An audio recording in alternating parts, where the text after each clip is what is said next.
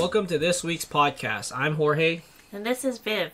And today our guest is... William. Yeah, so today we got William. He is our resident nurse. So he heals and fixes up people and ourselves. And we have quite an interesting topic, but before we start on that, how was everyone's week? You go first. How's my week? Yeah. So, like Jorge said, I'm a nurse. I work at the Royal Alec Hospital, and I work currently in the infection control department. So basically, my work life is essentially COVID related, and that's pretty much it for like the past 2 years. Did you start this role before COVID? Yes, I did. So like it kind of exploded on you guys. Yeah, right? exactly. Like, it was just like before COVID happened, we're like dealing with outbreaks that are like organisms that are really not significant, like skin infections and stuff like that we see, or like diarrhea, like people have norovirus and stuff like that. But then when COVID happened, it was like, holy shit, all hands on deck. It was crazy. Yeah, long work days too. It was like the oh shit happened in their department. Right? Actually, yeah. No one was. Well, I mean, the running exactly joke was what you guys are looking for. Exactly. Yeah. He's like, at first, for like even one of my friends was joking that she wanted like a little bit of an outbreak, just a small one, just to stir things up, because it was so stable for the longest time. And the running joke was, typically, historically, it's like every 10 to 15 years we have a pandemic or an endemic.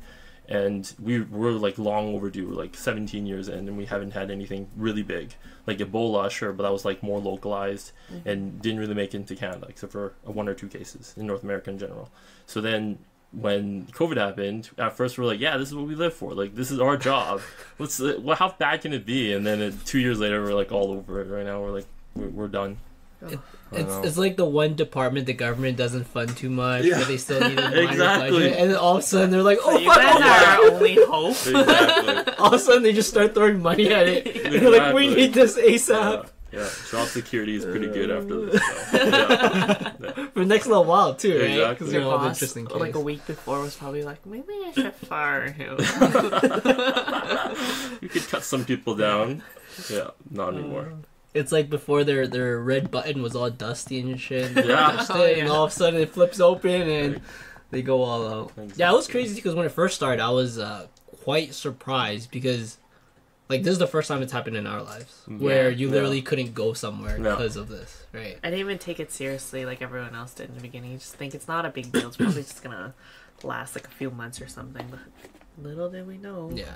Well, I was in Japan until That was like mid-February. That was like 2 months in, wasn't it? Yeah. Yeah, so I think everyone got locked down March 2020. Yeah, I remember I was supposed to go to Japan like a week after him. Yeah. But then everything started getting canceled or Yeah. closed, and I kept getting emails saying like, "Oh, sorry, this establishment Cancellation. is no longer open, or this establishment is gonna close." That sucks. So then last minute we decided to just not go because Wow. there was too many things closing. There was nothing to Right, do. it's Yeah. not worth it. You went really lucky. Actually, the time that you went, I was telling your sister, I was like, "Ooh, I don't know if like what if the border closes, you know, before you even get back? Were you not worried about that at all?" I was not. I was there. COVID? What? It was weird because, like, I had to experience the whole masking thing before we did here. So there in Japan, it's so typical. So almost everyone wore a mask. So we all already wore a mask, but it was at the time where they didn't have that much tourism. Right. So this is like right before the cherry blossom season or whatever. Yeah, it's because we were trying to go. Yeah. To So the cherry blossoms were starting to bud, but they weren't like full bloom yet. So there weren't many people there at all. Like you would see all these popular places, and it's just us. And we're like, this is great. Like this is the best thing ever. We get this whole place to ourselves. And then I heard about the COVID thing, but like I said, we've never experienced one. So at the time, I didn't know how severe it was actually gonna get. Right? Like we've heard of Ebola and all that stuff, and it was severe there. Yeah.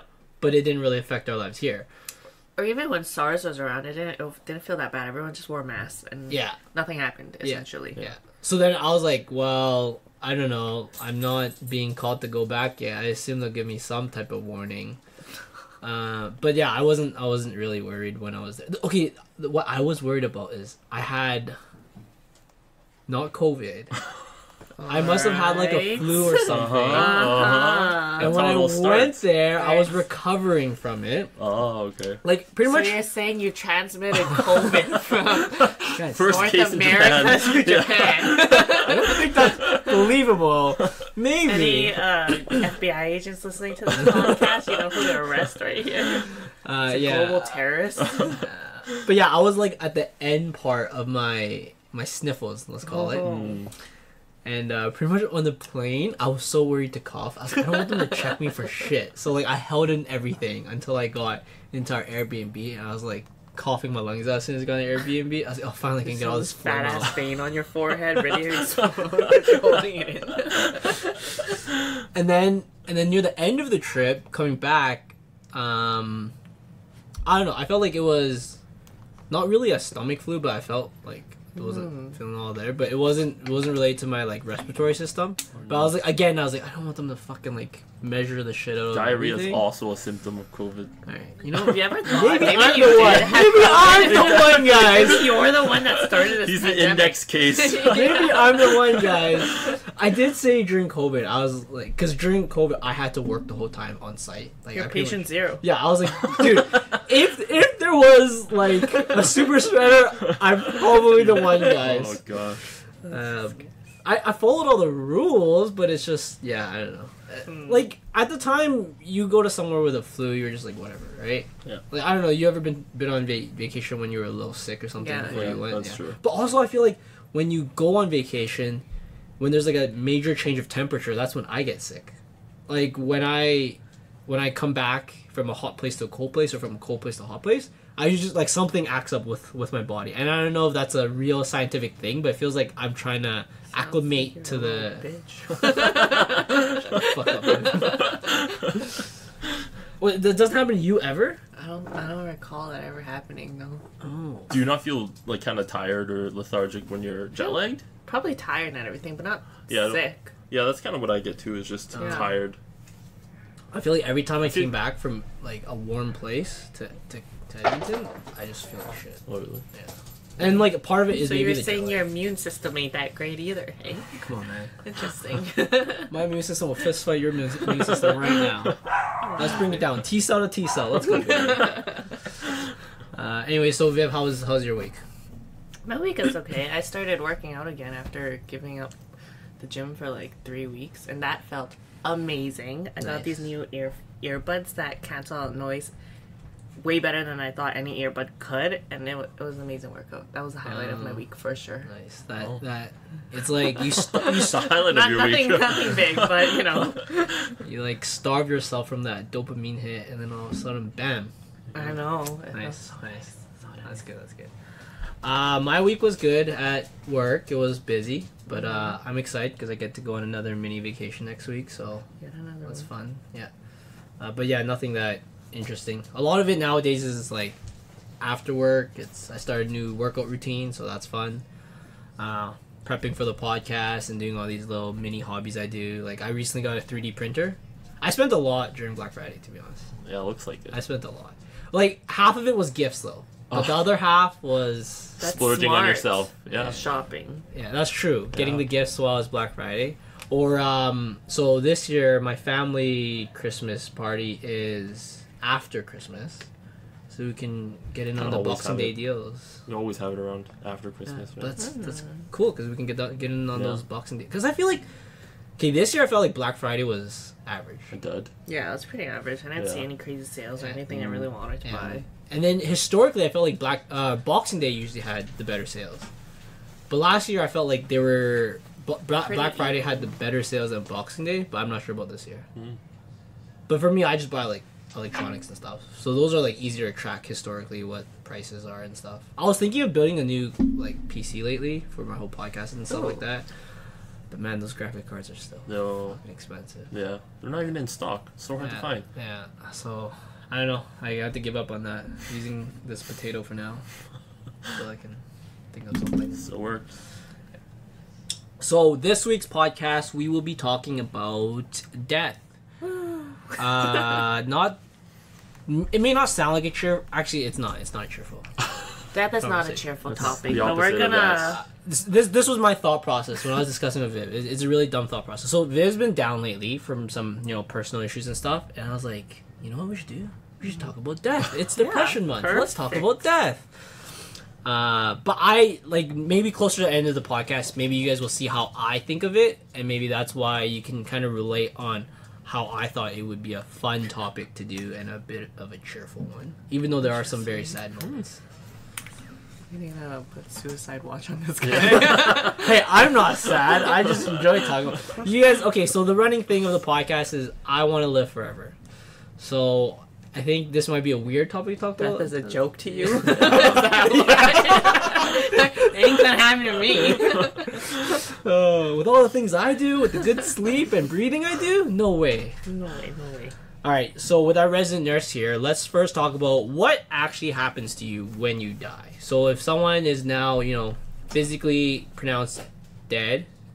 Okay, wait, one thing about that. So usually a doctor has to say that, right? Yeah, so obviously the doctor is not there to see the patient at first. So a nurse or whoever first discovers the patient, we go in and we assess the patient ourselves. Yeah. And if the patient doesn't have a heartbeat for longer than a minute, Yeah. then we call the physician and say, hey, this patient is likely, deceased. But Yeah. they still have to make the ultimate certification. So they do their whole assessment as well. They listen to the heartbeat for 5 minutes or up to 5 minutes, and then they essentially pronounce the patient dead at that point. What if there's an accident on site, on scene or something like that? How does that work? Can a paramedic do this or no? That's not allowed.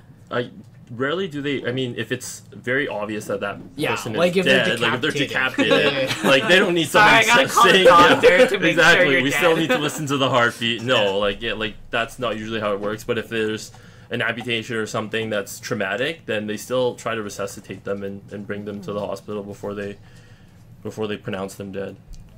Right. I think I was searching this yesterday.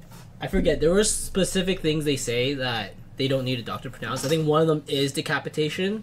I think another one is burn to beyond, you can't even recognize them. Yeah. I forgot what the other ones are, but I'm curious on that. Maybe I'll search it up while you talk. So, okay, physically, we have the resident nurse here. When we die and we're pronounced dead, what kind of happens? What's kind of the process and the steps of our body? So physically, after death, there is still some sort of brain activity. So that's when your body, you don't have a pulse anymore, you don't have breathing and reflexes or pupillary restrictions, and then you're essentially a pronounced absence. You're dead at that point. But then there's still brain activities after about 10 minutes afterwards, and that's just for reflexes, and that's when your neurons are still in your brain still working. So you still have minor reflexes of someone blinking or even fidgeting of a body part, and then after that it's 1 hour afterwards you still have body relaxation. That's when your feces and your orifices starts relaxing as well, so your urine, your feces are all flowing through at that point. That's exciting. Yeah. And then blood's drained as in it pools, so your top half of your body, or I guess wherever side that you're lying on, if you're lying on your back is quite flush and red, but then the top half of your body is now pale and pretty cool. All right. So if you're touch. on a glass table from under, you can see red. you'll see Like it's not dark red, but it's noticeably tinted with red. And then afterwards, 2 to 6 hours, it's when your rigor mortis starts to set in, so that's when you turn really, really stiff. And then thereafter, 7 to 12 hours is when it's the most stiff. And usually at that time, when nurses discover the body, we try, because for presentation, if you don't kind of adjust a person post-mortem at that point before rigor mortis fully sets in, it's really hard to adjust any body part. So a lot of patients, when they die, their jaws are wide open. Mm-hmm. So at the request of family, we often get asked to close their mouth. So we use a towel that kind of ties their jaws shut just before the rigor mortis completely sets in, and then we relax the towel so that they could kind of look more presentable for the patients and the families. Towels like that Korean spa bun thing, right? Is that the one? Exactly. Yeah, the one where you go under the chin up to the top of your head, right? Yeah, it looks like that V-neck or V-chin thing that girls put on. Oh, yeah. Oh, okay. For a facial. And then 12 hours after that, your muscle begins to loosen, so it's more relaxing, but at that point, your muscles are pretty tense still. And then tissue decay starts to occur, and then thereafter, you're just brought to the morgue after that. Does your limbs become brittle? Like, could you snap something off easily or no? No. I don't know. I'm just thinking about cartoons. Tissue and your stuff is still, like, your tissue. I was gonna ask a question later, but I was like, it seems inappropriate. But what the hell? I don't know. I was just thinking of cartoons. Not like you don't turn into a cardboard and no. I see. Okay, that makes sense. Oh yeah. So, anyways, going back to what we were talking about before, you can call death on scene if there's decapitation, catastrophic brain trauma, incineration, severing of a body, or injuries that do not permit effective administration of CPR, or if, like, on scene you're already at the rigor mortis stage, or if you're decomposing, which is kind of obvious. Someone trying to see if he's still alive. Well, what if they found a body or somewhere, right? They're like, oh, do we need a doctor for this? Nah, man. This is a skeleton. There's flies, maggots coming out. Yeah. Okay, this one's surprising. Identification of valid do not resuscitate orders. So that's probably in, like, palliative care? Yeah, palliative care, where they usually, I mean, when you're old enough to be in that stage, or if you have a acute chronic condition, or if you have, like, cancer and you're, like, imminently dying, that's untreatable at a stage, then they ask you to review your goals of care. So your goals of care can range from being fully resuscitating, so they'll do full-on CPR with you, they'll give you all the drugs that they possibly can to bring you to ICU and try to resuscitate you. And then, but usually the family likes to have that conversation with the patient so that, you know, they don't go through more trauma than the actual resuscitation if it's not worth, or from them deemed not worth going through for their family members. You break bones when you do CPR and something. Yeah, right? you definitely crack The ribs for sure. Yeah, so it must be crazy painful for that type of thing. Yeah, especially when it's not. I mean, when it's successful and they kind of still have a pulse at that point, they go to ICU. Even then, like, sometimes they might have a pulse, but they don't have brain activity because they have prolonged, like, deoxygenation in their brain. So there's no functional activity, but they're still like living physically, I guess, with their organs. I have a kind of crazy story about this. So when I was working in the oil sands, I had some friends who were working on these tailing ponds. So these tailing ponds, pretty much through the oil sand process, creates a lot of, like, this wastewater, and this shit's toxic as fuck, and they can't do anything with it. And it's just on the edge of the actual plant where they process these oil sands and stuff. So then there's actually a boat on there that I don't know what their job is. I don't know if they're, like, cleaning stuff up or whatever. But they did a training with the people, and they said that you can sign a thing where if you accidentally fall in the water, you can sign a thing where they don't actually save you, because by the time you actually come out, you probably have so much toxins in your body that you're gonna die anyways. Holy shit. I was like, so it's a waiver? Yeah. I was like, yikes, that's some shit right there. Yeah. What toxins are in there? No idea. I didn't go into deep research on this stuff at all. But I was like, no thanks for me. I ain't going near those ponds. It's crazy because, like, these ponds, to prevent birds getting into these ponds and fucking themselves up and then transmuting to every other bird around, they fire off these loud cannons every, like, X amount of whatever. And they have, like, these scarecrows around the pond and stuff, pretty much just to deter any animals. Because I think there was an incident one time, and since no one listens to this, I won't get sued, but I think there was an incident that the Alberta government got involved where a bunch of birds were migrating, and they didn't, I think for whatever reason, they landed in the pond, and they had to kill them all. Really? Yeah. I was like, yikes, that's some toxic shit you guys are making. Oh, that sucks. Yeah. Wow. But, you know, Alberta oil sands are great, so. Great wrap up. Great wrap up. Alright, cool. So now we know physically what happens after we die. Usually the morgue won't get involved until plus 12 hours, right? Like, usually it's in the... No. Like, you mean, like, the patient going to the morgue? Yeah. So, again, like, if they have family and family request for them to see the body before they go, just say their last goodbyes, then the units would keep the patient in their bed on the unit after they've cleaned them up because of the the orifices and stuff like that. Then thereafter they go to the morgue. But if there's no family, or if the family says no, I'd rather not, and I'd rather see the patient after embalmment at the funeral home, then they just take the patient to the morgue, and then the bed just gets filled by another patient. Like, it's like a whole operation. Wait, do nurses have to clean this thing? Oh yeah. Yeah. Bag them, clean them. Have you done that before? Yeah. Oh. Yeah. That's spooky. Okay, so do you have a question? I was gonna say, the beds that people die on, do they just get reused for every other patient? Yeah. Holy shit. Yeah. Like, you literally clean it. You don't even hose it down. It's like as best as you can. You know what I mean? So before, Hey, I know you came in for a broken pinky. 5 people died on this bed before you.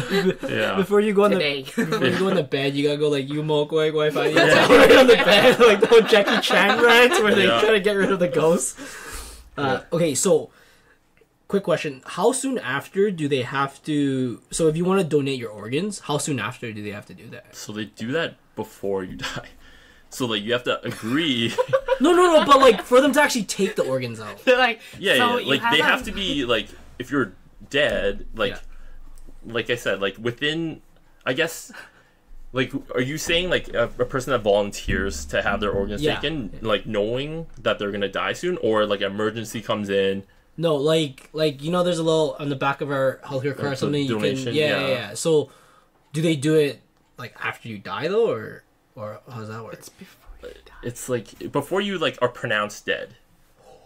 Yeah. So you're still like you're medically in a coma, and they're taking most cases, and they're harvesting you. Yeah. So like so there's the bigger hospitals in our city do the organ transplant. Yeah. So it's called the HOPE case. Okay. I think it stands for Human Organs Procurement. I don't remember what the E stands for. Yeah, sure. But it's across Canada. But I was gonna say extraction. Yeah, maybe. But yeah. But essentially what happens is a patient that's pronounced brain dead, the family member can go through the process of kind of either volunteering the deceased person or about to be deceased person to have their organs donated. So as long as they have that card saying that they do like agree to that, then they get wheeled into the OR, and essentially I've been to 2 like cases where they've harvested the entire body, like so it's like kind of rotations of physicians and surgeons going in to extract whatever they need. So they do skin grafting, so parts of the skin, cornea, they do veins and arteries, and then obviously the main organs, hearts, lungs, kidneys, liver. There's still a carcass left, right? There is thereafter. Yeah. Okay, but it seems crazy because they're doing everything, right? They do everything, like eyeballs. Yeah, but this whole time the machine is like running to like keep like some blood circulating within the area, but as soon as they start cutting open, they only have a set amount of hours.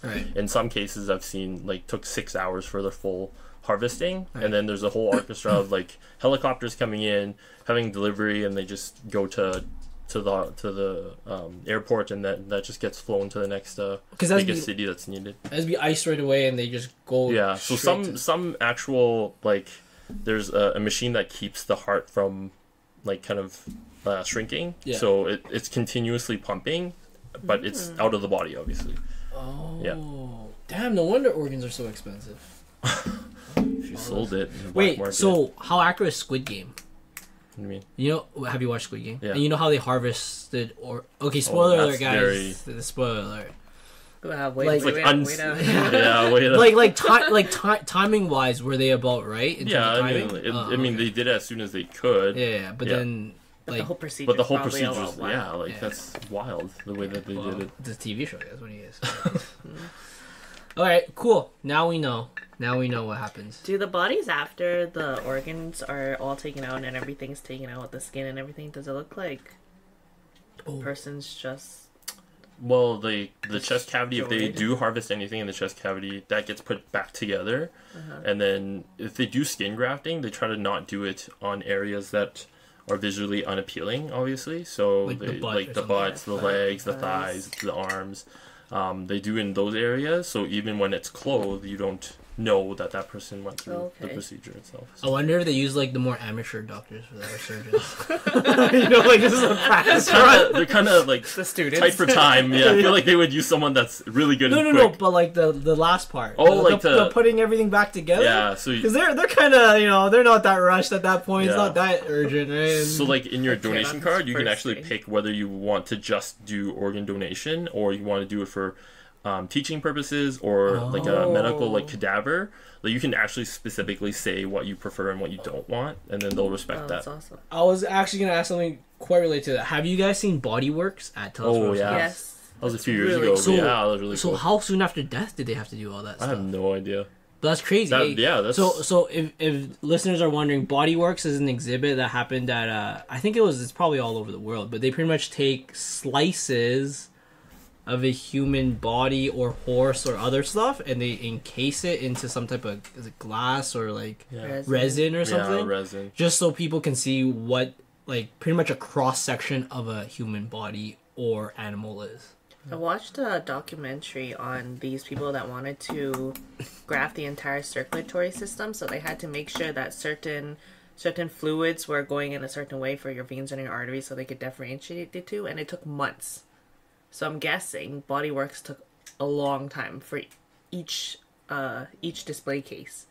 Probably took a very long time because it took them months and months and months to do the circulatory system. They made bank, man. It was like $40 a person. Like, it was probably worth it. It was probably worth. Those were science, right? But yeah, like, cause when I went to it, I went with my parents because I think I was still in high school when it was here. But I thought it was like worth it completely. Like the amount of the craziest thing I thought was when they did the horse. Yeah. Like the whole horse, and I was like, "That's insane." I know. I guess maybe a bit more easier to sacrifice than a human, but still, like that was crazy. Because it was like a full size one too. Yeah, You it could was see like a everything, stallion almost. and It was big. you see like the muscles and stuff, and I was like, "That's crazy. That's really cool." That's crazy. Yeah, those exhibits. Whoever. I just thought, can you imagine if there was a serial killer that became a scientist and he was like, "Oh, I'm gonna create Body Works," but then all the people in the exhibit were actually his murder victims and no one knows. But he did it for science though. So Okay. wait, is And made money. So it's fine. wait, hold up. No, wait, that's not Dexter's. I've never watched Dexter. Dexter murders murderers. Oh, okay, Yeah. okay. Not for science. Okay, it's not for science. But he's a physician though, I think, in that show. Like, the Dexter is a physician. Yeah. Yeah. Oh, yeah. That's what I remember. Cool. Okay, now we know physically what happens, and we had our resident nurse teach us some things, Viv. So now we're educated. We want to talk about a little bit about death in different cultures. So Viv and I did a little bit of research on each culture. We'll touch base with it. I apologize in advance if any of these are inaccurate of any sort, just because this is just us briefly going on the internet. So whatever Yeah. Google gave us, blame them, not us. We just took whatever we got from the good old Google. Do you want to start with one, Viv? Alright, so I looked up on Asia, and generally in Asian cultures, everything's around the same. There's not much differences aside from little details here and there. For example, in Chinese culture, when there's a funeral, everyone wears white as opposed to black. In Western cultures, people mostly wear black to mourn the dead. It's a color of death. But Chinese people believe white is the color of death. And then it depends on how old you are. But people who are older than 80 can wear red, even though red is the color of happiness and luck and prosperity. Wait, It's- the person that died or the people attending? Attending. Oh, The person that died will okay. be in case. Usually they have a what's it called? A viewing, and Yeah. they're usually all dressed up and they look nice. Open casket. Yeah, open Yeah. casket viewing. They look nice. They're all dressed up in like traditional Asian clothes, and there's flowers everywhere. But the people who are attending usually wear white. Aside from like the really elderly people, sometimes they'll wear red, just as a ceremonial type of thing. They won, right? They're like, what? Like, I passed and they didn't, right? I thought it was more for like the red symbolize like for the elderly's like generations wearing red is to ward off like superstitiously to ward off any spirits or bad spirits when you're attending funerals because it's like bad ominous to go to a funeral when you're old Oh yeah. because it attracts death and Right. that's why he died. So maybe that's probably it too, like just for culture. The whole And right there. I also heard that from like my parents. Whenever they would go to funerals, sometimes they wouldn't go to a specific funeral because they would think that like, oh, I have an event coming up this week, and then those spirits are gonna follow me. It's gonna be bad luck, so I can't go to both events. Like weddings and funerals. Birthday too, right? Yeah, like if your birthday's really yes. close, you don't want to go to the funeral. So then, because something's gonna like follow you or or like stay with you for a few days to a week or something like that. A lot of Asian cultures burn money. Fake money. It's not illegal. Not treason.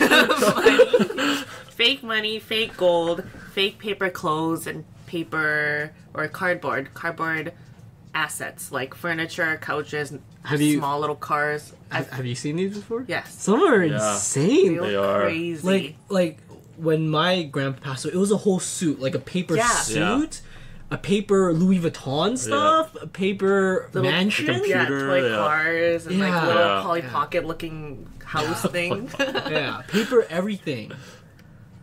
Like I remember my brother had a running joke. It's like they're burning all this money, but then it's gonna cause so much inflation in wherever they go because they're gonna get too much money, but they're just like making money, so everything's gonna cost more. Yeah, so the fake monies are in like denominations of like tens of millions. Like it's crazy. So then the only logic is you have to burn more, so they get even more. Just keep burning. Apparently, in Buddhist cultures, the mourning can only last 49 days. This was a fun fact that I remember. 49 days because they believe that after 49 days, your soul will get reborn. And that's where reincarnation starts after 49 days. So you have a limited amount of time for how long you can be sad for. Yeah. This number is very, not the 49, but around the 40 mark is pretty consistent with a lot of religions. You know that? We'll explain that later. All right. Fun fact. There's obviously burning of incense, which is pretty classic. There's a lot of white and yellow flowers. Yellow flowers are pretty common from what I found. I did a general research because marigolds are supposed to be a flower of death. Oh. They represent death, apparently. I was hoping it wasn't because of like skin color. What's that supposed to be like? Well, I don't know. Wait, okay, hold up before you continue. So me and Jorge and Will were both Buddhists. Do you know what the incense is for? So I was raised Buddhist because my parents are really Buddhist, and my whole family is. But I just follow what they do in a way, and I believe incense are used to like for prayers and stuff. It's like feeding, right? It's feeding, the food for the spirits. It's food for the spirits. Yeah, exactly. So like we are you're essentially kind of giving them something to eat. Yeah. So as a respect. Yeah. So our monkey brain, we can't interpret that, so that's why we put like food and stuff when we do the prayers. But in reality, in like the spiritual world, they eat the incense, which is why we burn the incense, and then we use the food afterwards to cook and eat ourselves. Yeah. But because our monkey brain can't understand that the spirits don't want the food, but we want to like present it. Monkey brains. Wow. Yeah. Okay. Growing up, whenever I had to burn incense at a temple, my parents always told me to pray or say something to it. And then you're supposed to hold the incense, you pray, you bow a few times, and you put the incense in the thing. So I always assumed the incense was like a way of sending a message. Like a smoke signal? Like, exactly. Like you burn it, it's like, alright, now say your prayer. And then when you put it down, that's where your message goes. Like, dude, a native smoke signal where you take like a blanket out and you just start like fanning the smoke. It's blowing my mind that it's supposed to be food. Yeah, it's food. It's food for the spirit is what it's for. Okay. Because sometimes my mom would have these traditions where you'd have to use the incense and you'd walk around the house and do certain things. You like bow to the front door, bow to a certain window or something. And I always thought it was to tell my mom always said there's like spirits coming in the front door. Yeah. So I always thought it was, I'm using this incense as like a way to talk to you guys. That's why we lit it. I'm gonna go over to the front door. I'm gonna be like, hey, don't come in. Go over to here. Hey, don't come in, and go all the way upstairs and stick it in like the Buddha's little pot and be like, hey, so this is what I said. You heard me, right? I'm not familiar, but I'm actually thinking about this logically right now. So if I had like a dog spirit or something around, and I want to lure him, I would lure him with the food to go to the main place where I'm praying to. Oh. Or like learn. And then you light the thing and you send him your message. Exactly. Oh my goodness. And then they eat the message. Oh my god. Yeah.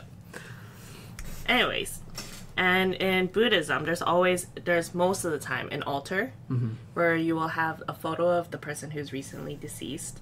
It will be surrounded by fruit and sometimes candles and lights and pictures and gifts. And there'll be chanting, like what you've heard Jorge say a few times, but that's more towards ghosts. You would not say that at a funeral. No, that's just Jackie Chan Adventures. And in Korean culture, something that I found was interesting was their funeral and after death ceremonies vary widely depending on your economic status. Oh, so like the North Koreans get nothing? And, or what? Yeah, well, pick up a piece of grass.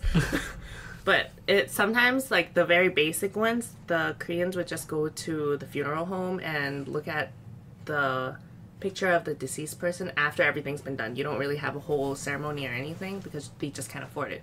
Versus people who are more wealthier, they'll have a whole banquet booked. There'll be a crap ton of flowers everywhere. They'll have wreaths set up. Right. And then gifts that people commonly bring would be a whole bunch of wreaths. Wreaths with a whole bunch of flowers and a name. I think that's similar to most cultures. Yeah. Most other cultures too, is the wreath. Like the circular flower thing. Yeah. And then there's like a name that comes down the middle or something. Or something Yeah.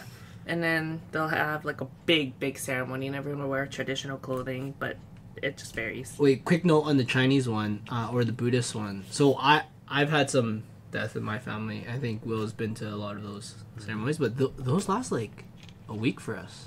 Yeah. Like it'll be a week, like literally for a whole week. If it's someone really close, for a whole week, I would go to the funeral home almost every day for a week. I think more than a week, almost like 10 days. It feels like. We went to the funeral home for like almost a week, and then we went to the temple. Yeah. To like pay our respects, like pretty much every week, right? Like for 7. So for us, 7 weeks, let's share my experience. So when someone really close, like when my grandpa passed away, first of all, the first day was dependent. Like we didn't just do it. Like we picked a specific day. So we almost waited a whole month before we actually started the whole process. It's like an auspicious date, right? Yeah. It's like yeah. And then the whole process of like, I swear I was at the funeral home for like 10 days. It felt like I was there almost every day for 10 whole days. Like pretty much after school, go home, eat a little bit of food, go to the funeral home. Oh. And then this is a slightly shitty part. I was vegetarian for like 6 months, I think. That's the shitty part that you remember? Well, no, okay, sorry. Was that you had to eat vegetarian food? Excuse me? Wait, how long was it? Perspective is a little bit skewed here. Was it 3 months or 6 months? This guy's I think it was 3 months, right? I don't remember. But yeah. know. It was messed up because it was so close to Chinese New Year, so it ended up being 4 months of vegetarian. Oh no. It was tough. It was tough. But yeah, so that's just from my experience of the few times it's happened. And then in Buddhism, it's common for cremation. Because I think they just don't have enough land, right, to bury. Well, no, I think, okay, I could be completely talking on my ass, and maybe my population brother... is so dense. Do you think that they would have room for Oh no, I burial, think my brother will probably correct me later on. But I thought that certain holy Buddhist people, like certain people are very enlightened. When you cremate them, it doesn't fully burn, and there's little pebbles left. Yeah. And our temples actually keep those pebbles and put them in a really sacred jar. Yes. But in general, we always cremate the people for whatever reason. But I think that was one part of it, is the whole like pebbles or whatever Containing those- remaining after the cremation. Because cremation, they they pretty much burn till there's nothing, right? Yeah. It should just be Ashes, yeah. But then specific enlightened Buddhist monks have like full rocks remaining. Now that could be something else. That could just be like something they swallowed, or I don't know. But yeah, that's pretty cool. I think you're right. Yeah. Yeah. Okay, so sorry to interrupt then- you. Moving on That's after okay. Korea. In the Philippines culture, apparently wakes are held for days, but that's also very common in all of Asia. And I was just looking up something What's a wake? when Like the body's there. Oh, the viewing. oh, that's what it's Yeah, called. yeah, That's yeah. what it's called. The wake is Okay. the official So term. I remembered seeing this documentary a long time ago. I'm really bad at regurgitating information that I know. But I remember watching this documentary a long time ago where there's a culture somewhere in Asia that hangs coffins on the side of their mountain. It's like a town, and they hang their coffins on the side of the mountain. And one day a year, they'll bring all those coffins up, and they'll take the bodies out, and they'll parade them all around town. I heard about the same thing. I forgot where. They'll dress them up and get them all ready. And just on a quick look on Google, there could be other cultures that do this too, but the Philippines do this apparently. The Igorot people, they practice an ancient burial ritual where the elderly carve their own coffins and the dead are hung on the side of a cliff. Indonesians also, I think, just from quick Google search. Yeah, I thought that was pretty neat. That's and then crazy. One day a year, they'll bring the dead up, they'll decorate them and get them dressed, they'll clean them up, clean the corpses up, and they'll parade them around town. I wonder if they embalm them. I don't think they... Do you think they do? No, actually, I don't think they have the resources to embalm. So, is it just stinky, or...? I guess so. I There's guess probably just, some stench. I always heard death smells pretty fucking bad. probably, maybe they're used to it if they have this tradition every year. Yeah. Okay, wait, before you leave from the Asia, I actually randomly searched one up, Mongolia. So Mongolia has a celestial burial. This is kind of cool. So what they do is they take the person, they put them in a fetal position, they wrap them up with some type of cloth or some shit. Okay. And then there's like some celestial or whatever proceeding, right, where they do this stuff. Then they unwrap them and they chop them up. Oh my god. And they feed them to the vultures. Oh, yeah. I was like, whoa! I why? remember seeing that too. It's like their way of going back to nature. Like, that's where the body belongs. Giving back to God. Yeah, yeah. So, like, the body belongs to be back to nature. And then they actually mix some parts of the body with, like, actual food because they don't want the vultures to, like, leave a little bit left. So then they make sure, like, all of it gets eaten by the vultures. Jesus Christ. And, like, I don't know if you remember from my other podcast where I was like I was scared of the really big bird. Yeah. Dude, vultures are huge. I remember when I saw them at the zoo this one time, I was like, there's no way that's a real bird. They're so big, it looks like a joke. Yeah, right? Like, until you actually stand next to it. Okay, what's the vulture wingspan? A small vulture wingspan is 1.3, 1.7. 1.7 meter is like my height in wingspan. A big one, a red-headed vulture. These are the ones in cartoons. You know, the fucking scary ones.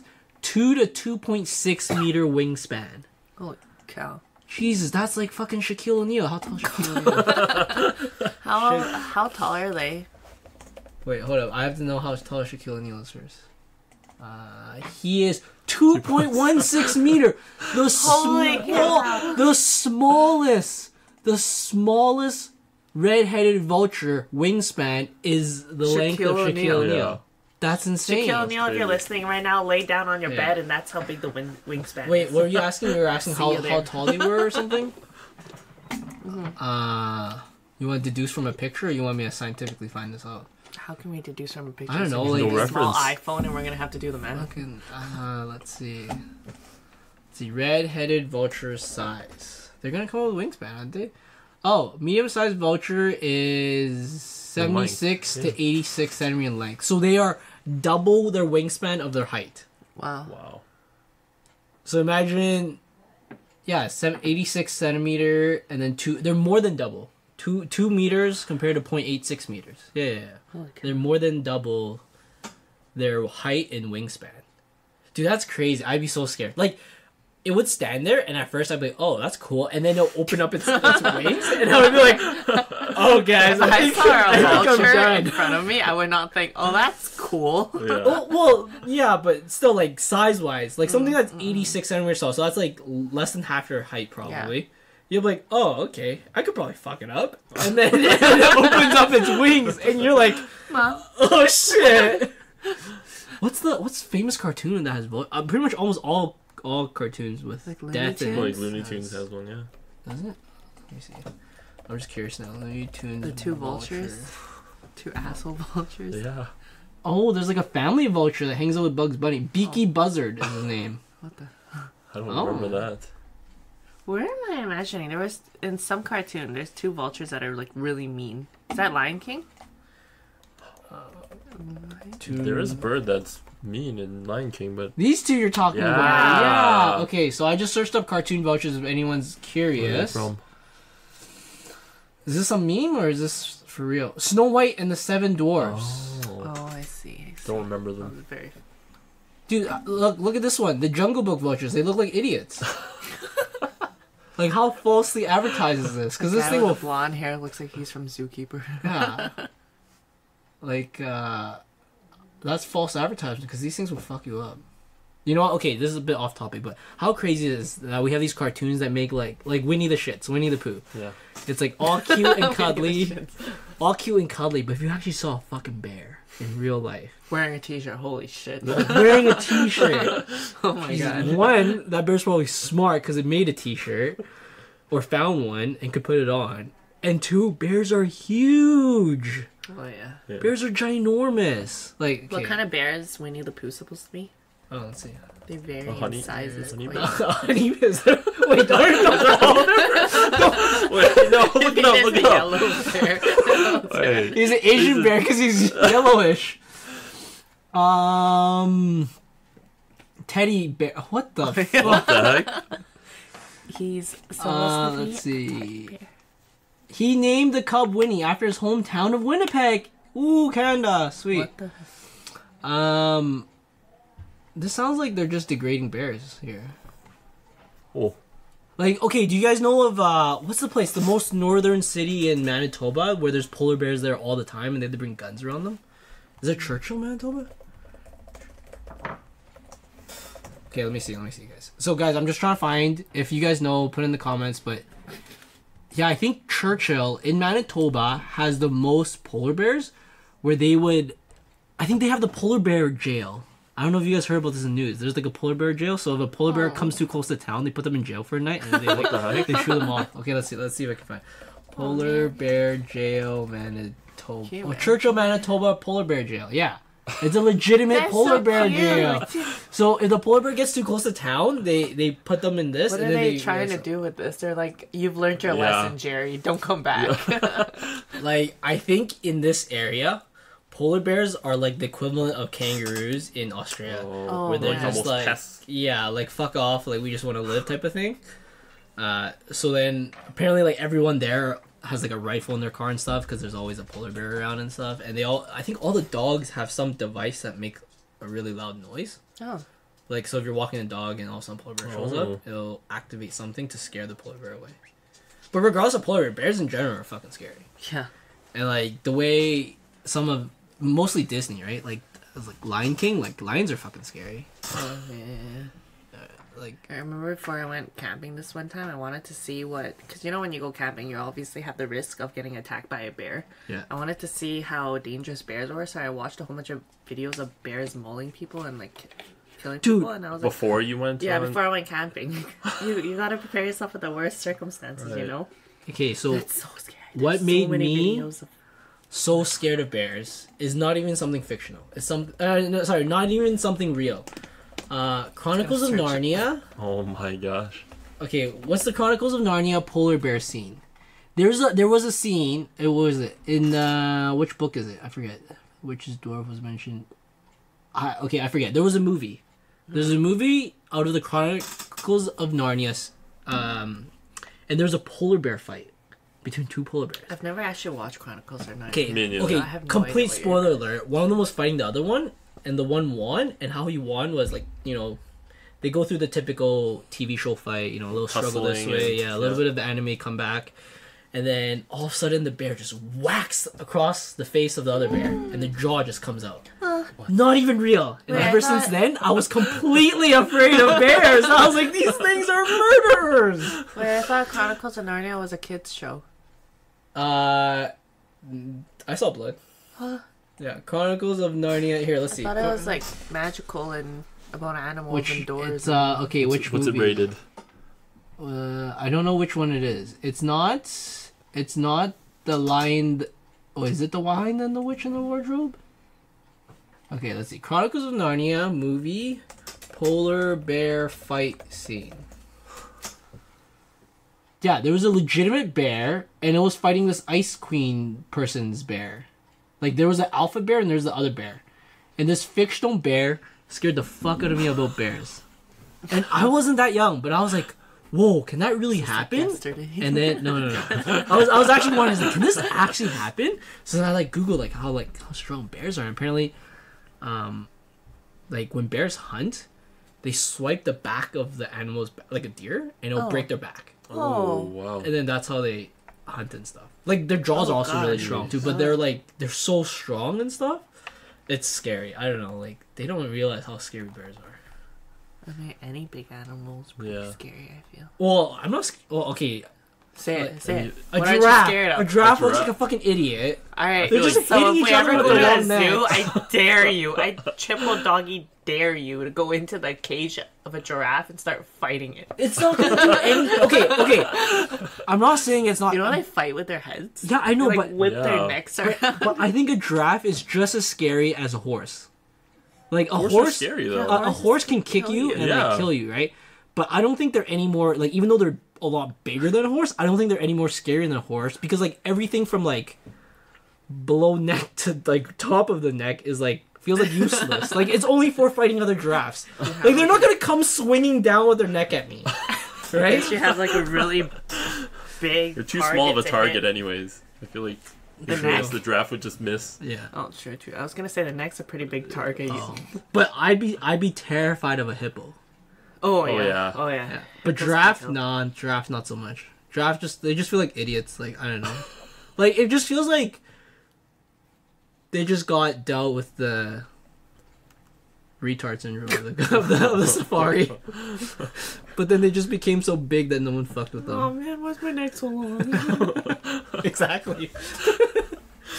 All right. Sorry, we got off topic there, talking about animals. But you know, animals and death. That's pretty cool too. You know, it's crazy because our life and death cycle here has probably stretched so much. But in an animal, like you can go just like that, right?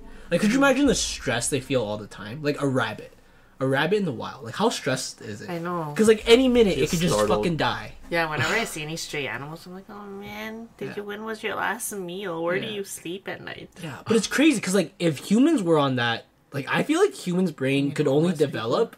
No. I don't. Like, maybe in some crazy place, but I don't think the homeless people here are like thinking they're gonna die like just like that. Like But the winters. the chances are a lot lower than a rabbit dying in the wild. But anyways, my thought is, what if the human brain could develop because we're not in this hyper stress state all the time? Like maybe they're not hyper stressed, but maybe those are the one that dies faster, you know, because they're not attentive, right? But the ones who survive, the ones who make it, they must be like flicker on all the time, like light switch on. They're always ready to like not die, right? Because that's all. Never fully resting. Survival when they instinct. Yeah, like that's all. It's heightened, right? You know what's crazy too? Like think about fishes. You're in the fucking like okay. If you're a monkey, you can climb to the top of a tree. If you're a rabbit, you can hide somewhere in the bushes. You're a fish. You're in the fucking open all the fucking Yeah, time, that's true. right? Like, can you imagine like being a Especially in the sea or an ocean, you're never Yeah. gonna hit the floor. You can't hide somewhere. You just have to find some big open area and be like, I think this is good for the night. or even then, like just think about like the asshole octopus that just comes out of nowhere and just grabs you from the bottom, right? Yeah, that's For a second, I was gonna think like, can you imagine being a tuna and like just like, you know, fucking someone ready to like make you sashimi any day? And then I just thought about it. They're actually really big, so I don't know how much they actually fear. huge. Yeah, I don't know how much they fear other fishes that much. I feel like the bigger you are, the more advantageous it is for you, right? Like no one's gonna fuck with a kraken or anything like that. A what? A kraken, I heard crackhead. I was like, what is that? Oh, that too. right? Like no one's gonna fuck. Yeah, if I like, saw a kraken in the Yeah, ocean, I wouldn't fuck with him either. Yeah. like the wild is not like prison. They don't find the biggest thing and try to fight it, right? Like they just like, okay, that thing's bigger than me. I'm just gonna fuck off. Right. All right. Yeah. Sorry for the wild tangent, guys, on animals and death. Anyways, going back, do you want to do Latin or you want me to do something on the Eastern Europe? Alright, you go ahead and it will take Okay. it. So I did a little bit of research on Europe. I didn't get that far, maybe because of my laziness, or maybe because I don't know. I couldn't find much. But what I found is a lot of Eastern European side. Most of them were Orthodox, whatever, like Orthodox Christian, I think, or something like that. So they have 3 special numbers. The 3rd day after you die is when the soul leaves the body. The 9th day after you die is when the spirit leaves the body. and then the 40th day is when the body ceased to exist. Ooh. So that's kind of how they do it. thing. So they never mourn past 40 days. Kind of like how in the Chinese or Buddhism one, we don't mourn past 49 days. Like, they're not the same, but like same range, I guess. For them, they only accept burial, so they don't accept cremation or anything like that. Typically, they would clean the body in warm water first. So this is like something about purity, like cleansing them of, you know, all the hoeing they did throughout their lives or something. I don't know, right? Then they dress them in all white. Again, something related to the purity. And then they're laid in an open casket. I think the open casket stops after the... I want to say either the 3rd or 9th day. I forgot what it was. But typically when they go anywhere, they always travel feet first. And this is something to make sure that the spirit doesn't go back to the home or anything. Like, pretty much to make sure the spirit doesn't settle. It goes with the body to wherever they're going. So then that was the cool one, or that was the general one. It felt like most of Eastern Europe all use this. Then I looked up, because I thought it would be really cool, the Norse one, like the Vikings. Because you guys ever watch like Game of Thrones or anything with like some type of Viking shit, where it's like the super honorable takeoff is like they put the dead body in a bow and they shoot a fire arrow to the bow and it just burns it down. Yeah. So that doesn't happen. Oh, really? So typically, if That's a complete lie. not complete. So here's the nuances. So typically they're very into their boats. Like, they love boats. Like, they're fucking the sailing club. They love boats. Okay. Yacht club. Yeah, the yacht club. 50 BC. If you're just a peasant, Viking, or Norseman or whatever, you'll be buried with other Norsemen, but shaped in a bowl. So like how they bury you would be like shaped like a bowl, right? So they'll put you guys together so it's all shaped as one big bowl. If you're a high-ranking Norseman, they bury you with your boat. So they take your boat and your body and they bury it all together. Damn, And apparently, had a big ass Wow. boat. Oh, yeah. Big ass hole. Yeah. But apparently it's rare because it's like it has to be very high-ranking because they value their boat so much and they put so much time and effort to making their boats because they're always in like sea combat, right? So that's very rare. And then so like the burning thing doesn't really happen that much or ever really. Aww. There's some like weird woo-woo voodoo shit that goes on with something with like burning and like a sex slave and stuff. I didn't go further than that because I was like, this is kind of weird now. Okay. Yeah. So that was with the Norsemen, but typically they just get buried with the boat or in the shape of the boat. It's just something with boats that they really like about. Yeah. That's how they do it. That was the Norse one I researched up. Then I was in charge of doing Africa, and I felt like they didn't really have much difference. African burials and most European or just standard burials. Just what you'd expect out of a... Okay, so you guys know what the coffin dance is? That was what I was expecting to get a lot of information on. But this is just a meme, so then it wasn't. So I'm going to briefly play the coffin dance so Viv and Will can kind of know. And you guys can probably hear the music in this. I've definitely seen the meme. Wait, have you ever seen this meme? Yeah, you've never seen it? I know what you're talking about. Right? It looks so cool. Okay, so I wanted to research Africa specifically because of this video. I was like, do they really do this typically? The song, though. Yeah. Yeah, that was that's the meme part, is putting the song to this. But the dancing part looks, I don't know, pretty unique.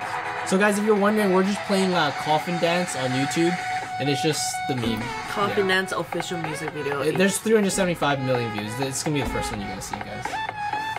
But yeah, it's pretty much like 6 guys dressed very, very nicely. Wow. So I'll stop the music so we can kind of talk. But they pretty much they put the music in sync with the dancing, which makes it a meme. But they're dressed very, very nicely, and they have a swaggy ass dance. Like, this is some. Damn, they're really balancing that well on their shoulders. Yeah, and they have a whole band behind them. But I think when I searched up more about the pallbearers, these are called the pallbearers. They wanted it to be more of a celebration of life than a mourning of death. So then, therefore, they advertise this as a thing they can do for when someone dies. And I guess it must have caught on popularity because it seems like, I don't know, I think it's cool. And like later on we'll get more into this, but I personally think that it's nice if more people did this, where it's more of a celebration of life rather Yeah. than a mourning of death, right? I was just thinking if I saw like. What, like you know someone here or something? Yeah. Okay, I don't think so. no. This I is was in thinking Ghana. that, like, what if this was the burial for, like, somebody that means a lot to me? So, like, one of my parents. I think if I saw this, I'd be like, what the fuck is going on? Dad, are you okay? Do you even like this? So yeah, we just passed a scene at like 2 minutes where they were like doing deadlifts with the coffin. It's hilarious. Can I sign up? But yeah, anyways, we'll talk more about the feelings later, I guess, after we go through some of this cultural stuff. Because I have my thought, it's not like I'm like a professional, like, I don't even want to say gravedigger or anything. Like a professional person who like is involved with death a lot in my life. But I always thought that it'd be so cool to make it more of a celebration. Like, the tragedy has already happened. At the moment of the funeral, like, nothing is reversible, right? Like, you can't do anything. So, why not celebrate the accomplishments rather than, you know, cry a lot, right? This is my thought process, but I at the same time My understand. biggest guess is that you're still sad that your fucking family member has died. And you can't be like, alright, so tomorrow I have to be really happy. Let's celebrate their life. Yes. But I don't know. I think, I don't know, maybe I just have too naive and positive mindset towards it, which makes me think that way, I guess. But anyways, let's move on to Latin America. Alright, so in Latin America, there's a day called Dia de los Muertos. Sorry for the butchering that name, but it's the Day of the Dead. I'm sure a lot of you have heard of it. If you've watched Coco, that's actually something that happens in that movie. It's a very good movie. Kind of sad, but very good. And on the Day of the Dead, they celebrate their loved ones, the people who have died. A lot of people dress up or do makeup, and they paint their faces like skulls that are adorned with flowers or petals around their eyes, and sometimes, or traditionally, they'll have the name of the dead person on their forehead or somewhere decorated along the skull. It's very colorful. It looks very, I guess, pretty in a way, but the reason for this is that it's supposed to be, it's called sugar skulls, by the way. They're made of sugar, or it's called just a sugar skull. Oh. They would decorate a skull. Usually it'll have the name of the dead person on it, and it's supposed to be placed on the altar, and it's for the departed loved one to be remembered by. And you're supposed to put all the colors that represents the dead person, and make sure it's kind of like an art piece for the dead person who has passed away. Wait, so quick thing. You guys all watch Coco? You guys watch Coco? Yes. Alright, again, spoiler. You just don't fucking listen to this if you're scared of spoilers. We're gonna spoil everything. Okay, I thought it was so sad when I found out the dog was not in life. Right? I was like, oh no, baby Taro. But yeah, I was like, when I found that out, that was crazy. But Taro's his dog, by the way. Yeah, not the Crying not out about the. a potato. A root vegetable. But I thought it was kind of cool because I always thought, I don't know if you ever watched. Is this called the Lonely Bones or the Lovely Bones? Oh, the Lovely Bones. Is it Lovely or Lonely Bones? Lovely Bones. And Oh, that's so sad. okay, so the Lovely Bones is about this rapey guy and the girl, and she Yeah, died and stuff like that. yeah. But you know how, again, spoiler. In the movie, she died, but in her mind, she was still alive. Mm-hmm. I always thought that. What if that was like a thing? Like, you know how there's like a million or like infinite different universes, and you ever go through like a weird like almost death experience, or like, oh shit, that car could have hit me or something like that. Oh, but you actually just switched into another dimension. Or like, yeah, That you yeah. didn't actually Yeah. get? Or what if Yeah. like you think that you're still alive, but like In reality, But then- you but then- died in no. that dimension, you went to another No, dimension no. where that car crash didn't actually happen. or here's even the crazy part. So you go through a near death experience and it doesn't happen. You're like, oh shit, what a relief that accident hit my head or some bullshit like that, right? And then 30 years later, you get like a stroke. And then you wake up. You're actually waking up a coma from the accident that actually did happen. But in your mind, you were having a dream for like a 30-year dream. But you know how time is different in a dream than in It's the real last life? Wednesday theory again. Is that the movie? Is there a movie like this or? Oh no, there's a theory called the last Wednesday something, last Wednesday theory, where you can't prove everything that's happened, or all of history wasn't just written last Wednesday and just put into your brain. Oh. It's kind of like the same. But yeah, like you kind of get the. I don't know. I was like, fuck, man. I should make a movie. Wouldn't that be such a? I don't know. That'd be such a mindfuck concept. Hey? Yeah, right. Like you keep thinking, oh, this is the real plot of the movie. Oh my god, he woke up again. Yeah, yeah. That's like that Rick and Morty episode where the one we talked about before, where Morty ended. Spoiler again. Where Morty ended up just being a carpet salesman. Pretty much, it was a game. It was an arcade game where you like go into this reality, but you actually like live a life, and then they see who gets the most points. And Morty got like pretty shit points because he like fell in love and had a carpet store and lived to old and then died. But yeah, that's what I was always mind fucked about. I was like, what if you have like a near death experience? Like you get in a car accident and you actually live, but like in not reality, but like alternate dimension, or maybe in reality you actually didn't and you're in a dream right now or something like that. Maybe we actually never really die. Ooh, like the simulation. I like But every single time we think thing. someone dies, they're actually just moving on to another dimension, and we happen to catch them. Well, we'll talk about that during our theories after this whole cultural thing. Yeah, but anyways, the Day of the Dead is on November 2nd, so happened just recently. I don't know if any of you guys have been to it. A lot of people in Hispanic and Latin culture use a lot of candles during their ceremonies. They're usually those tall candles that you would see Jesus Christ's picture on it. I wonder if there's a relation of like that day and like firefighter responses or something with all the candles they use. Like, you know what I mean? Like, Probably some statistic. well, like, isn't there a thing about Christmas trees and fires? Like, it's common for so I wonder if like using all those candles and Probably, but they use a lot of candles. right. Like adorn the whole altar with candles. Usually it's a 3 to 4 day thing. There's vigils to honor the dead ones, and they use a lot of photos. If anyone have watched Coco's, they use a lot of photos of all the past deceased family members. There's a rosary event that happens where they pray for a certain amount of days with the rosary. And as you also have seen in Coco and in also Chinese culture and a lot of Asian cultures, they use the yellow flowers. And typically this yellow flower is a marigold.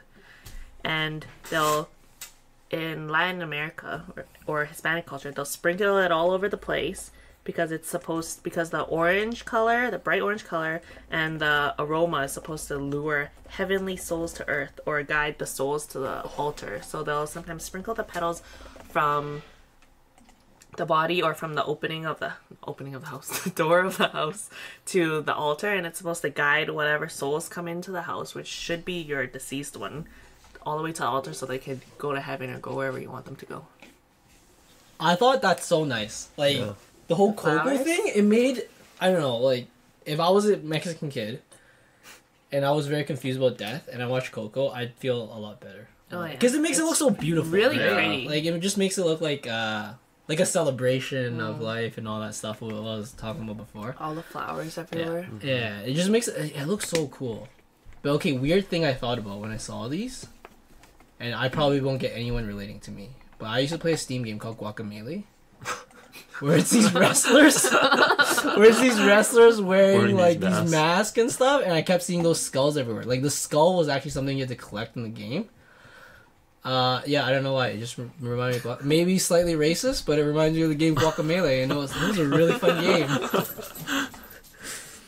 But yeah, that's cool. The colors are so nice. Like the colored skulls they have. Yeah, I think it's definitely one of the prettiest funeral or death celebrations. It's so colorful, so it's not just black and white. And like these look like Ed Hardy. Does it kind of look like Ed Hardy design? Yeah. Like, okay, let me see. Let's see if I'm talking about the right brand here.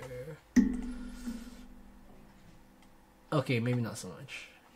I thought there was an Ed Hardy design with the skull with like a really pretty color. Like this one is kind of what it reminds me of. And it says, okay, well maybe not exactly. Live, life, love, luck, kills. Okay. Alright. Sure. Oh, this one right here. Like this kind of remind me of it. Like a really flowery, colorful thing with a skull is what I kind of see from this. American tattoo style. Yes. Well, there ain't no tramp stamp, that's for sure. So this day is to celebrate like a day of the death, right? Mm-hmm. So for their culture, for funerals, is it similar? Like, do they just do a smaller ceremony similar to this, or So the Day of the Dead is actually like a whole festival. right? But on their little ceremonies, they'll have. It's more like a actual funeral where they'll have like a wake, they'll have the altar and everything, but they'll still have people. Sometimes people will paint their faces, but usually the skulls that they paint on their face for the Day of the Dead, it's usually on an actual skull or a sugar skull or something fake that they'll put on the altar. So not an actual skull. Not an actual. Where do Well, they find that? some of the things that I read, sometimes they'll use an actual skull. Of who? If it's like the- a rival cartel. Okay, so when you say Day of the Dead, it actually reminds me of the Chinese one. It's called, how do you say this in Chinese? Qingming. Oh yeah, Qingming. Qingming. Yeah, Qingming Qingming. tea. Is we have, like, I remember always going to the graveyard where some of my relatives are buried, and then also where they're cremated and we put the jar of the ashes there. And then we burn a bunch of stuff. Because I always remember it was cold. So I think this year it's on April 5th.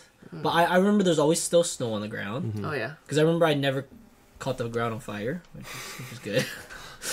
And then I remember burning a bunch of stuff usually, and then bringing a bunch of food and praying and all that stuff. That's what I really like playing with fire, so that was always my favorite part. Just crazy, burning the you know? offerings. You're- Yeah, just constantly Just tossing the things. stuff in the fire pit. What's better than Acting like Arsonist. you're helping out, but you're just having fun burning things. what's better than burning fake money? Real money. Yeah. Okay. So cool. I wonder. Maybe we didn't do our research good enough. I wonder if other cultures have a Day of the Dead too, because clearly the Latin one does. On the spot. Day of the Dead. It's gonna be a fucking movie. Oh, never mind. Day of the Dead. Other cultures. Latin America, from Brazil to Philippines. Oh, so the Philippines might celebrate Day of the Dead, but similar to the Latin one. I guess they have Latin inspiration. Oh, that's true. They do. Oh, Asia and Oceania. Oh, Mexicans saw Day of the Dead occur in major cities, and okay, that's not wrong. I wonder if Day of the Dead is like trademarked by the Mexicans or something. You know what I mean? Like if you call it the Day of the Dead, then it's the Mexican thing. So you just have Day of the Dead everywhere else, but it's still like a Latino thing. Whereas like Qingming is a Chinese thing, right? So you have to use a different wording or something. Maybe it's because the Day of the Dead is literally like perfect translation to Dia de los Muertos. They could have took that name, motherfuckers. All right, what else you got? Was that? That's everything on Latin and Hispanic. Cool. Okay, let's we're already like an hour and a bit in, so that's pretty cool.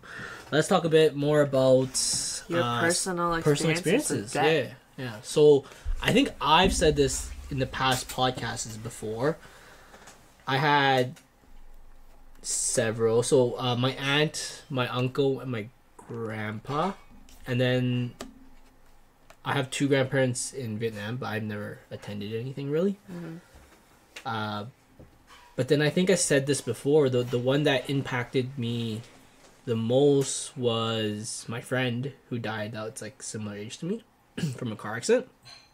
But that was because it was tragic. I feel like when my grandpa passed away, it was kind of like he was already really old. There's already a lot of things going on. It's kind of like It wasn't sudden, right? Yeah. Like, it was like you were anticipating it for a while, and yeah. Like my heart breaks for anyone who like got murdered or anything like that, because that's like super sudden and preventable. Yeah. Right. Whereas like an accident's an accident, right? You can't really say it's preventable because that's life, right? If you get the shit end of the stick, it is what it is, right? But then for my grandpa, it wasn't. I was like, I feel like you have a different kind of sadness. Like if it's a tragic death compared to a natural death, I want to say I get it. Like a natural death, it feels like he was suffering already near the end. Is like this is the progression of life. This is what had to happen. Right? Whereas if it was tragic, it'd be like it hits you all at once, right? It's like, this person, this Mr. Smith was next to me the other day, and all of a sudden he's gone. And he was a perfectly healthy person.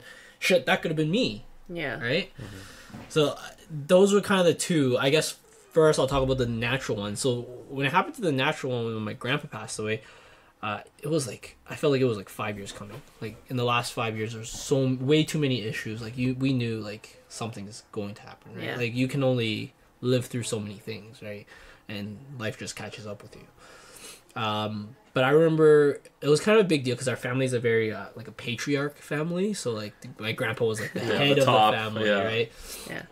So that like we had a bunch of people there, and I remember it was all like pretty kosher. Like yeah, we were sad, but it wasn't crazy. But the saddest part was when we cremated him.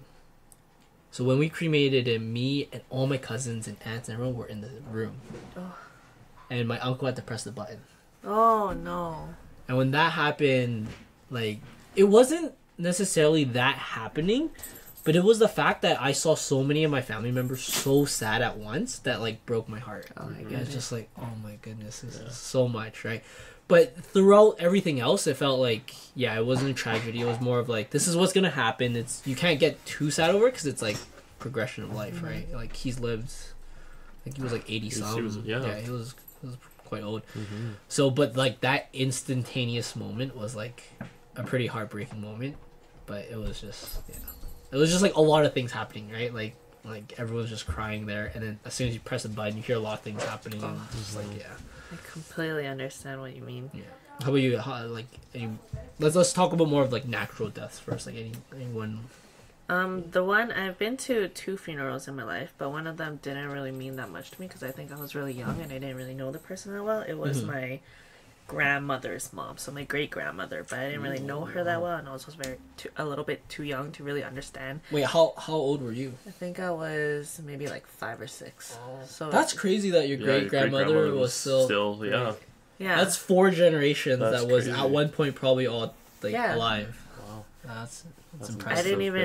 I didn't even really know what was happening when I was at the funeral. I remember thinking this is a funeral. I didn't feel any sadness at all. I was just like, oh, so this is what we're doing today? Okay, type of thing.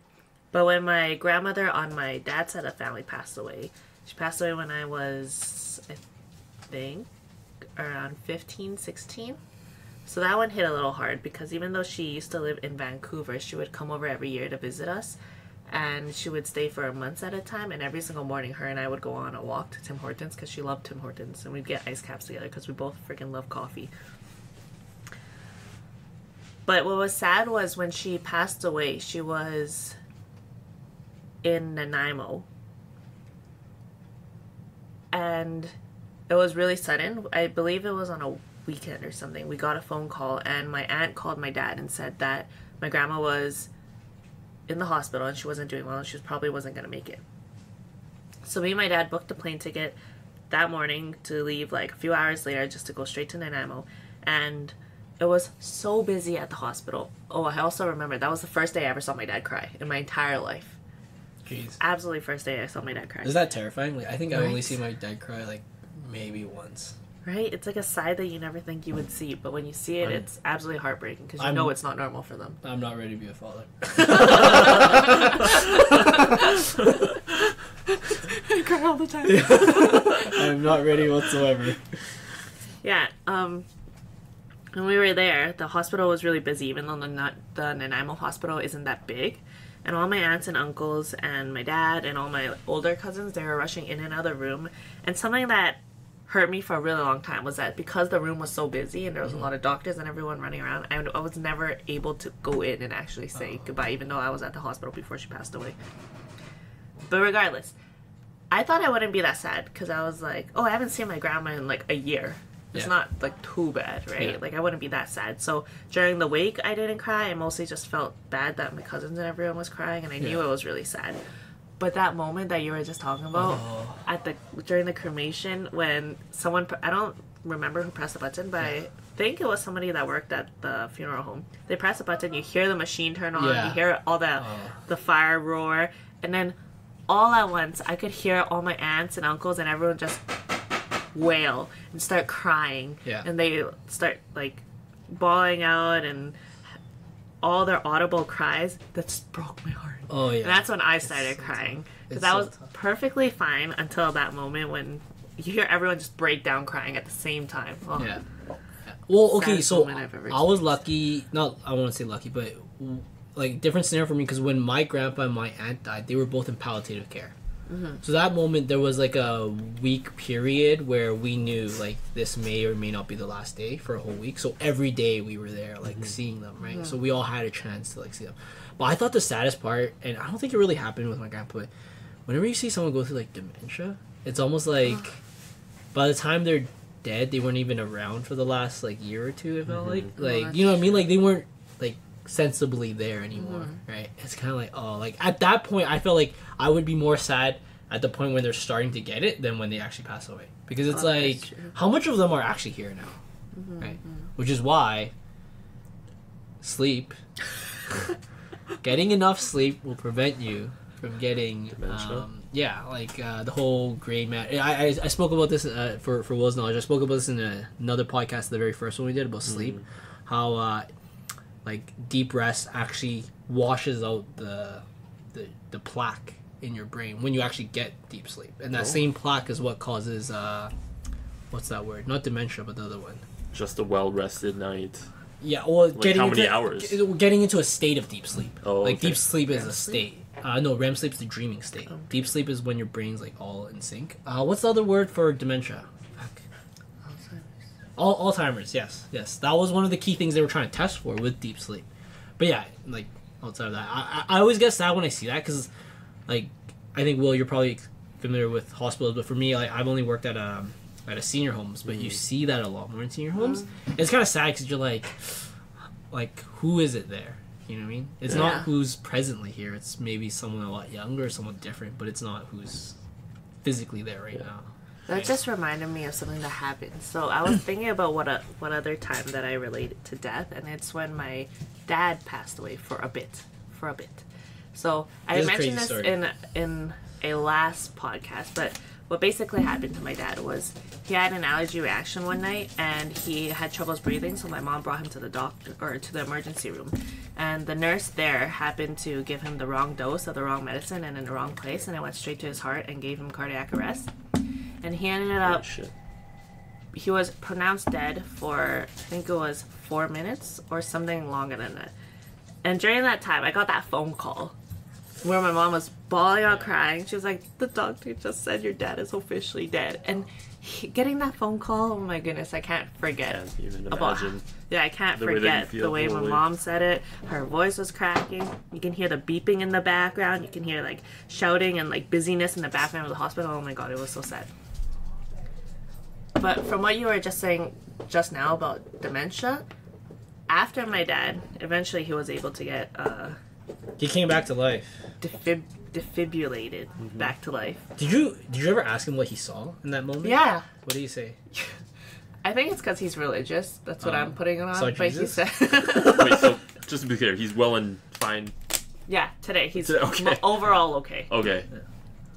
But he said it was like dark, and he heard a voice calling to him. But the voice was my mom saying, like my mom in like real life calling to him and saying like, "Don't die." But he said he kept hearing my mom's voice, but it felt really far away.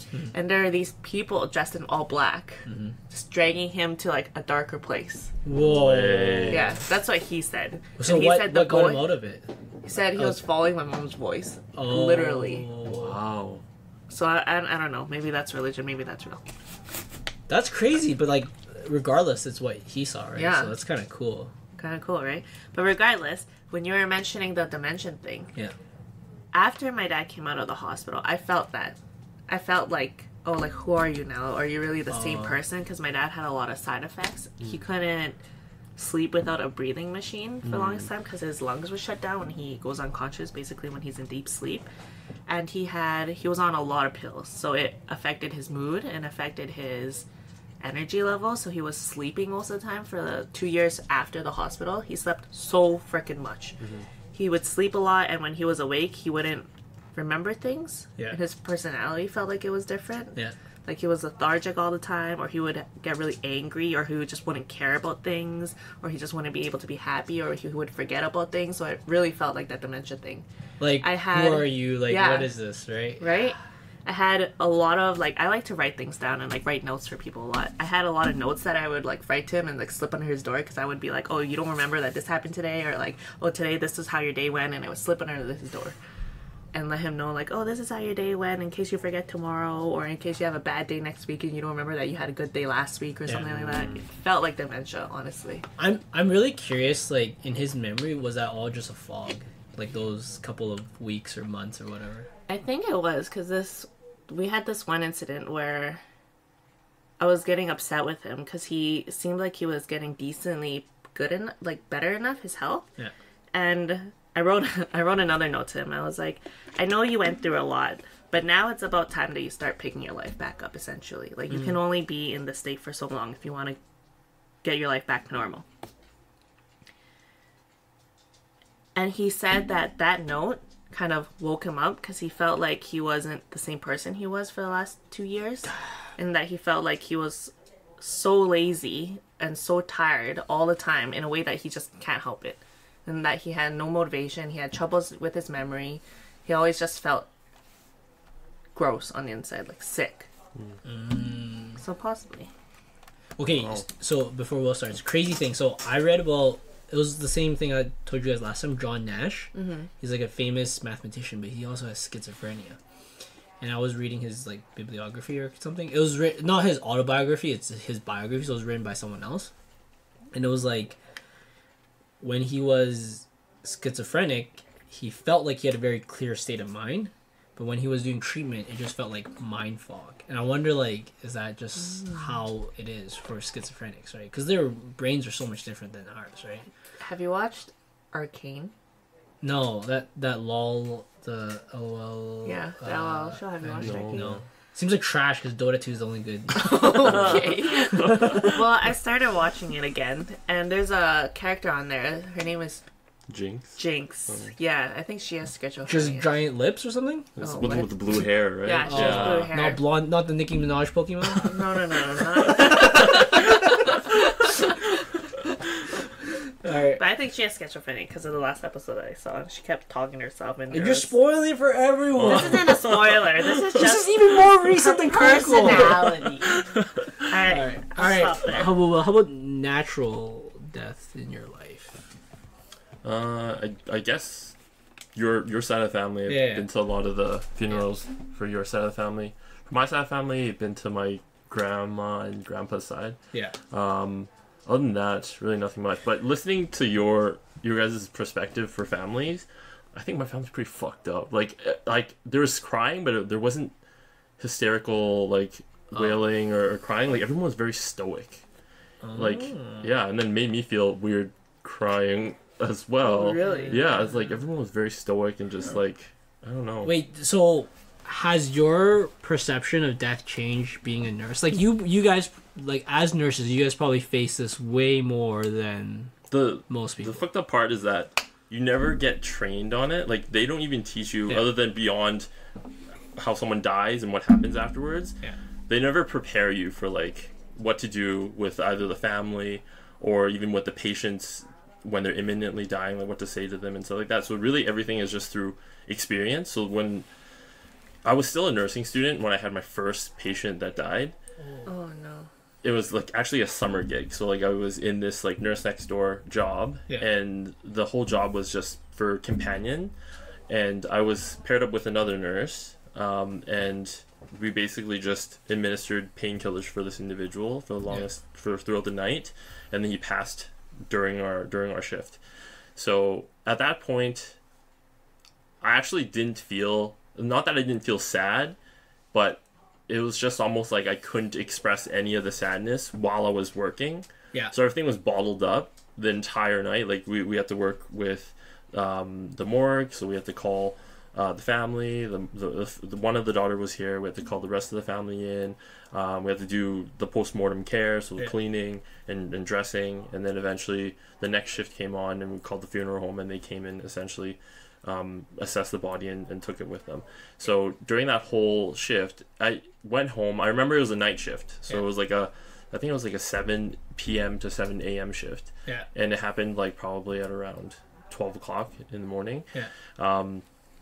As soon as that happened, me and the buddy nurse that I was with was actually my friend, and we both just like.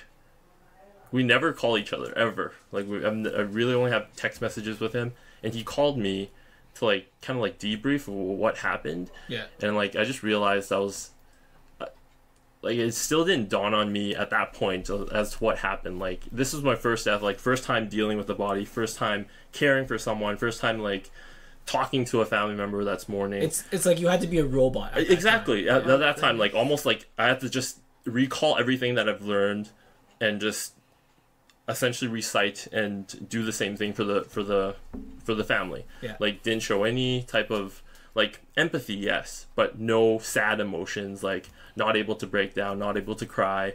And thereafter, I like, it just felt terrible. Like, it felt super ill. I felt super ill, and my friend didn't feel good either. So then we had probably a week afterwards, we went counseling for this exact moment, because both of us were, he was a brand new nurse and I was still a student nurse at that time, and we like talked through all these things. Like, I guess one of the key things that stuck with me was like anything that happens in that role when you're a nurse, it almost has to stay like professional, right? Like, you can't take anything home with you. And that's the thing that made me feel the worst, is that I take all those things with me. And that's probably one of the bad things about this profession, is that you can never really be fully desensitized. Like, those individuals that, like, you have people that say like, oh yeah, I'm desensitized to that, like, it doesn't bother me anymore. Almost feels like they're at a point where they don't really care at that point. Like, it's just a part of their job, right? Well, like, this happens, and it's crazy because it feels like this is one of the most human job, and you have to take that part of it out of it. Like, this is literally like one of the jobs where you have the most human interaction, and you have to take the humanity out of it to actually go through it. Yeah. And like, I guess a part of me like felt that way, like felt that they felt worse because throughout childhood, like I grew up in a nuclear family. So mom, dad, and me. I was an only child. So when I was young, when I was in like elementary, nuclear family. So like it's usually as many sons as you want, and then one mom and one dad, like a complete family. Yeah. Like, no separations. So a nuclear family. So when I was super young, I guess the death to me at that point was really more about like, holy shit. Like, when I realized, when my grandpa passed away, I was pretty young. I was probably in like grade 5. That's really when it dawned on me that, holy shit, like, if my parents were to pass away today, like, this irrational fear of mine is that who the hell's gonna take care of me? Like, it was more like selfish, right? Like, holy shit, yeah. Like, what the hell? Like, if they leave, what am I supposed to do? Like, that was my irrational fear. I really didn't think about anything else beyond myself. And then when I was in my teen years, I started to be more empathetic and felt that, like, dying in general is just something that's so hard for family members. And then when I grow up, when I'm like in my mid-30s or like early 30s right now, my worries, like my views of death, the concept of it, when I was a teen, was like the bigger risk that I take. So for example, like taking a jump on a hill on a snowboard and surviving that was like, yes, like it was rewarding for me. Yeah. Like, death was like you only live once was very like ingrained when I was in my teen years. Yeah. And then when I'm older now, when I'm in my 30s, the worries that I have is not like dying itself. Like, I could die today, it doesn't matter to me, but everyone else that I leave behind, like, what are they gonna do? Like, my wife, my family, my extended family, like, that's my biggest worry. So like, the death like kind of like evolved as I grew older and had more experience. Yeah. But then as a nurse, like, you almost can't bring that into your professional life. So the things that you say to the families is like, you know, like, you did the best that you can. The patient like is as comfortable as they are. Copy paste. Exactly. Yeah. It's like, it's so. Yeah. There's no feelings. So weird. To it. Yeah. It's so robot. Yeah. Exactly. Yeah. And that's like the hardest feeling. So that's why I stopped doing bedside nursing, because like some of the worst deaths that I've seen, like before I went into this role in infection control, I was a bedside nurse in recovery room, and like a lot of the deaths that I see are never like prolonged, right? It's not like Jorge's sister worked in medicine for the longest time. They see patients for like weeks and months and still like in a dying state, but mines are usually all trauma related. So someone comes in, they die, and they're intraoperative, so they do the best that they can, closing them up and cleaning them, and then the family gets to see them in our area before the patient goes to the It's morgue. like a fast turnover. It's like, faster, like super fast so turnover, hard. and it's like the worst feeling because obviously like not a lot of patients die from like elective surgeries like a hip replacement and shit like that, Yeah. right? Like more of them is like trauma related, Yeah. disease, cancer and stuff like that. So having the family there, seeing the patient in that state when they're not like presentable in a sense where like their body's still cut open and like they're sewn back together, stapled together, but not done perfectly. It just doesn't seem like them, and it's just that feeling just goes home with you a lot of the times. So That must be so hard. Does it get easier or not really? I guess it depends on some people. Like some people, Yeah. they literally is copy and paste. Like I have coworkers that it doesn't even phase them Yeah. if someone dies. Like they're just doing it, and then right after that, they're like on their phone looking up Kijiji deals. Like it just doesn't like I wonder like sometimes I wonder if they break down when they're at home, like Right. taking a shower, or like when they're actually thinking about something, or if they like just have some type of mechanism that they can just block off and not care about it. And I just need to learn how to do that, but in this job it's kind of It's hard. tough. Yeah. Here's a crazy thing I actually just thought of. Not completely related, but like when you think of one death, like someone close to you, or just any one death, you really feel for it. It's like, oh my god, like someone died. It could have been like that's someone's brother, that's see where someone's you're going with dad, this. that's someone's grandpa. But when you think of like 100 deaths, 10,000 deaths, Yeah. or something like that, you can't even quantify that anymore. Like the feelings are almost taken out of it when you get to some crazy number. It becomes a stat. It literally becomes Yeah. a stat Yeah. at that point, right? Which makes it so sad. But when you just think of the one person, like you feel for it. But I was just thinking, like as a nurse, like if you go through so many, does it forcefully make it you think of a big number rather than one now? Because one death to a lot of people feels like very impactful, very big. But when you say 100 or something like that, now you're going to like something hysterical that your brain can't even wrap around. So then it just doesn't create a human relation with that anymore. It's Yeah. just like a stat number. Like if I said like this is 82% effective, like it doesn't truly mean anything to a lot of people. It's just a number to them, right? Yeah. I feel like if that's the case in that type of profession, right, when they experience this all the time, right? I guess like for you guys, when you hear someone's death, you don't necessarily know their backstory, right? Yeah. But as a nurse, like the most memorable one for me has like a huge amount of backstory, and that's probably my fault because I read up on the patient before because I was anticipating this patient to be mine Yeah. post-operatively after the operation. So this patient, male, probably like mid-40s, was at home eating dinner with their kids, wife as well, recently unemployed. The mom doesn't work. They have 2 younger children. He collapsed while eating dinner, not entirely sure why. He's a bigger, burlier guy, so he has a really big belly. Yeah. They bring him in, he goes to the OR, and they needed help because they need to run the mass transfusion. So this person was losing a lot of blood. Yeah. Barely had a blood pressure. So I remember in there just hooking up the IV bag or the blood bags, doing the checks. I'm not obviously scrubbed in doing the actual surgery, so we're just circulating and helping around, Yeah. like administering blood and etc. And I remember the surgeon. The surgeon is like a very tiny, like 5'3" Asian lady, young, and she's like, "Okay, we're to go in, find the bleed in the abdomen." They did ultrasounds before and CT scans to see where the bleed was, and they determined it was within the abdomen. They just don't know exactly where. And I very distinctly remember the surgeon telling me to attach the cautery pad. So there's a device that kind of essentially burns tissue, and it cuts things, and it also stops bleeding by burning it. So in order for that to work, a sticky pad needs to be put on the flesh of the patient, and then the pad would work because it's like a safety measure. Yeah. It's like almost like a ground. Yeah. So as I was reaching in to put it in, the first cut that they usually do is they use a scalpel for a clean cut, right? Thereafter, inside when they're cutting through fat and muscle and tissue, they are using Chainsaw. the cautery. Not quite. And I just remember as I was placing the pad, she cut the abdomen, and I hear like a huge pop, like a balloon just popping, and then like a fountain of blood essentially flowing over the abdomen onto the floor.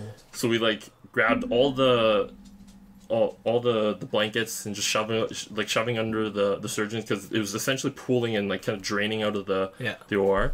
So I remember doing that, and then about 2 minutes later, we're still trying to transfuse. 2 to 3 minutes later, the surgeon's like still trying to find the bleed. Couldn't find it.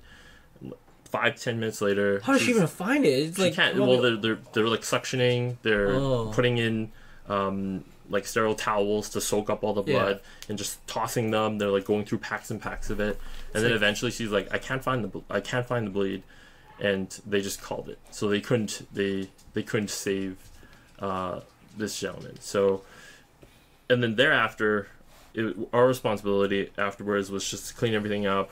The body was essentially closed, and the body was wheeled to one of the prep room areas where no other patients were. There's no family, and they let the family visit. And I just remembered, I don't know why the mom thought it was a good idea to bring the kids with her. I guess it's better than, I guess they don't really have anyone to care for either. So I'm guessing it's a child care issue. So she brought the 2 kids with them. The 2 kids were like, if I were to guess, like probably like grade 3, grade 4, around that age. So old enough to obviously understand what's going on. And it was just it's so traumatic just seeing their parents like that. It was so bad. Yeah, the worst is probably like seeing the people. Well, I would feel like the worst is if it's something close to you, like close to you as in your physical build, your physical age, and all that stuff. Because it's like, could have been me or something. That too. But that's tough when you see the family. Like, like that's just, for me. It's like when I see the heartbroken people is when it's the saddest for me. Yeah, that's tough. That's tough. Ooh, but that was a cool story, because we need more nurses on here. We need the crazy, sister probably has some good ones. Crazy hospital stories and stuff, because those are kind of cool, hey? Yeah, that was intense. Yeah, that was very intense.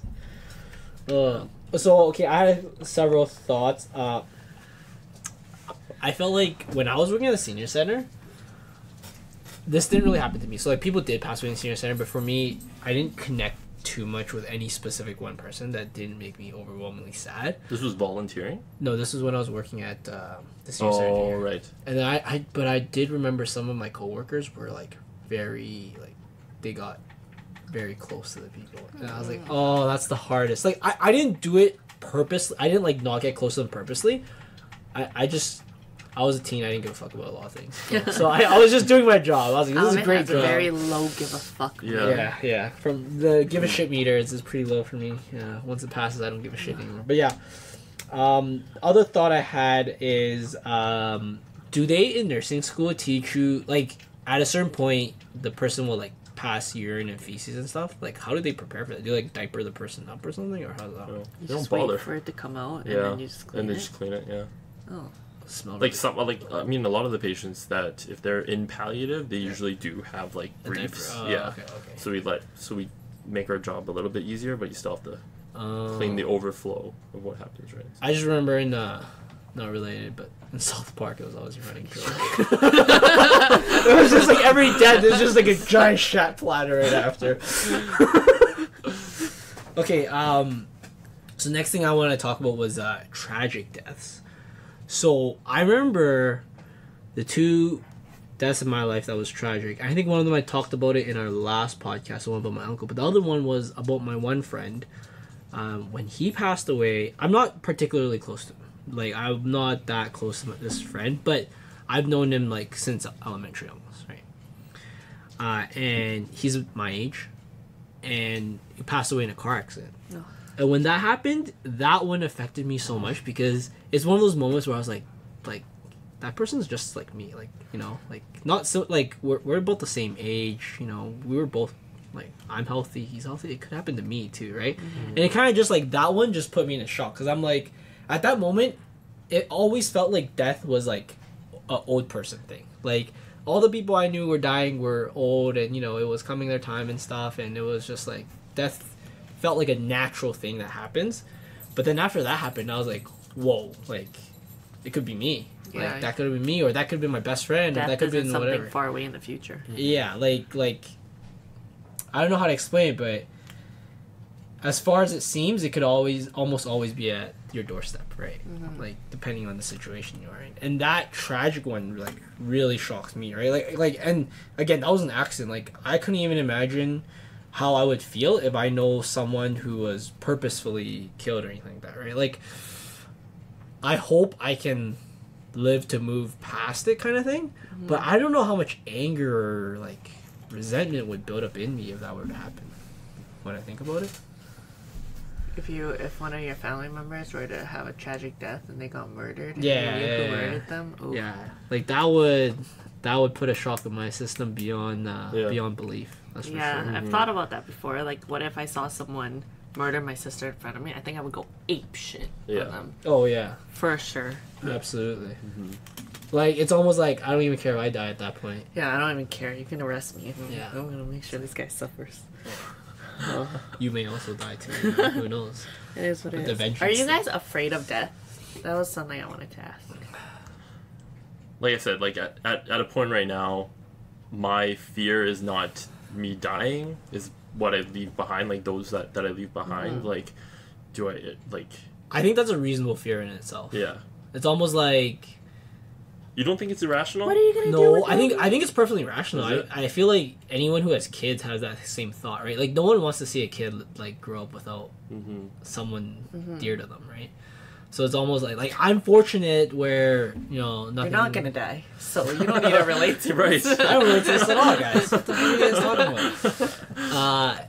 Yeah, no, I think it's rational to be not afraid of death itself, but afraid of like what you leave behind when you are gone, because it's just like it's like what I said before. The saddest moment wasn't death itself; it was when seeing other people with the broken hearts. Yeah. That really like hurt me, right? What for you? I definitely see death the same way. Like, I'm not afraid of dying at all. I just don't want YOLO to life. Let's go, Yeah. baby. suffer, I guess, if I were to die. But then Totally. mostly that I don't want my parents or my friends or family to be sad if I were to die. Or my dog. But aside from that, I don't really care about me dying. Yeah. So I'm like the same. I want to live forever.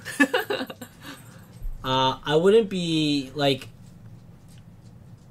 I think I purposefully built my life where I won't die.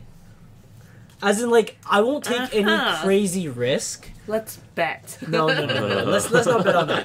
But like, okay, there's like specific things, and I guess people might call me a wuss after this, but for example, like I have my motorcycle license, but I don't really ride a motorcycle because I've seen a lot of motorcycle death, and it kind of brings that fear into me. So like, am I afraid of dying? Yes and no. Like, I'm afraid of creating higher risk than necessary. Right? Like if I can drive to point A, point B, and I don't have to ride a motorcycle, and riding a motorcycle will increase my chance of death, and I was like, what's the point? Like, is the thrill worth it? Part of me is like, the thrill's fucking worth it. It's fucking fun. Like, you don't understand. It's really fun riding a motorcycle. But a part of me just thinks like it's an unnecessary like.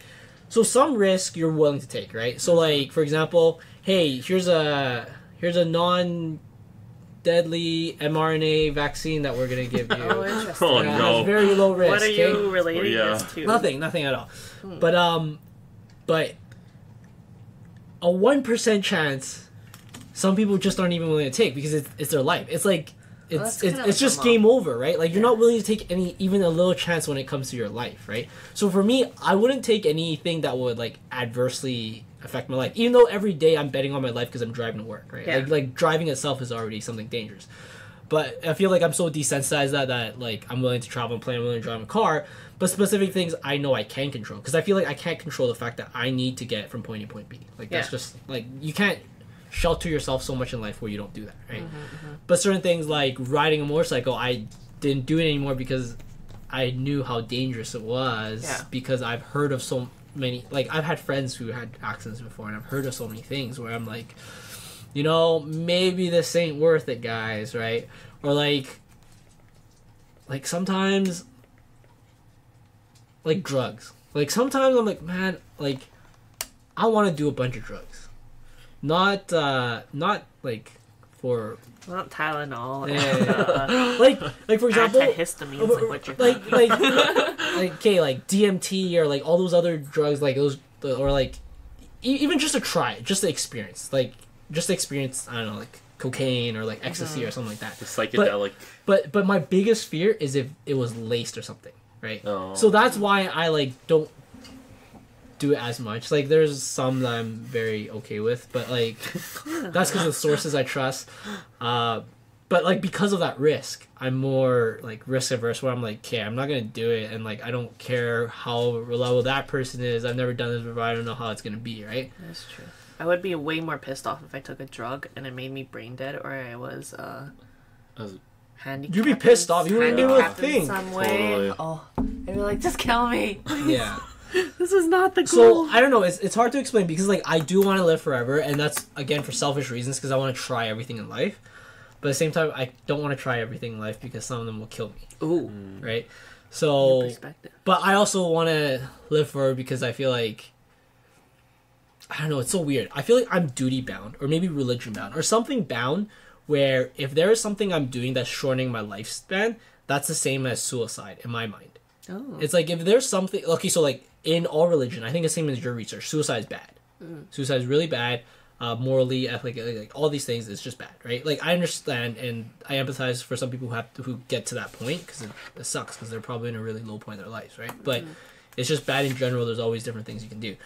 But in my mind, it's like if I do anything that I know has a high risk and has a higher chance for me to shorten my life, then to me it's almost like similar to writing my own will for suicide, right? If that kind of makes sense. Like I'm opening it up for myself. So it's like I don't smoke cigarettes because I think cigarettes is prone to causing a bunch of cancer stuff. I don't drink that much just because again that's prone to causing certain things with chronic use. So I try to live forever. I think longevity, a bit of it for me is the thought of one, I want to do a lot of things, but the other thought is I feel religion or duty bound to not try to shorten my life, which is in my opinion the reverse. So if I live longer, that's even better. Like I'm trying to actually improve it, right? That's probably like a smaller percentage. Like 20% of my mind's thinking about it. The other 80% is like, oh, I want to try this, I want to try this, I want to try this. There's not enough time in life, so if I can extend life, I can do all these different things, right? But I don't know. It's a hard question. Like, I'm afraid of death. Yes and no. Like I feel like it'd be really, really sad for my family.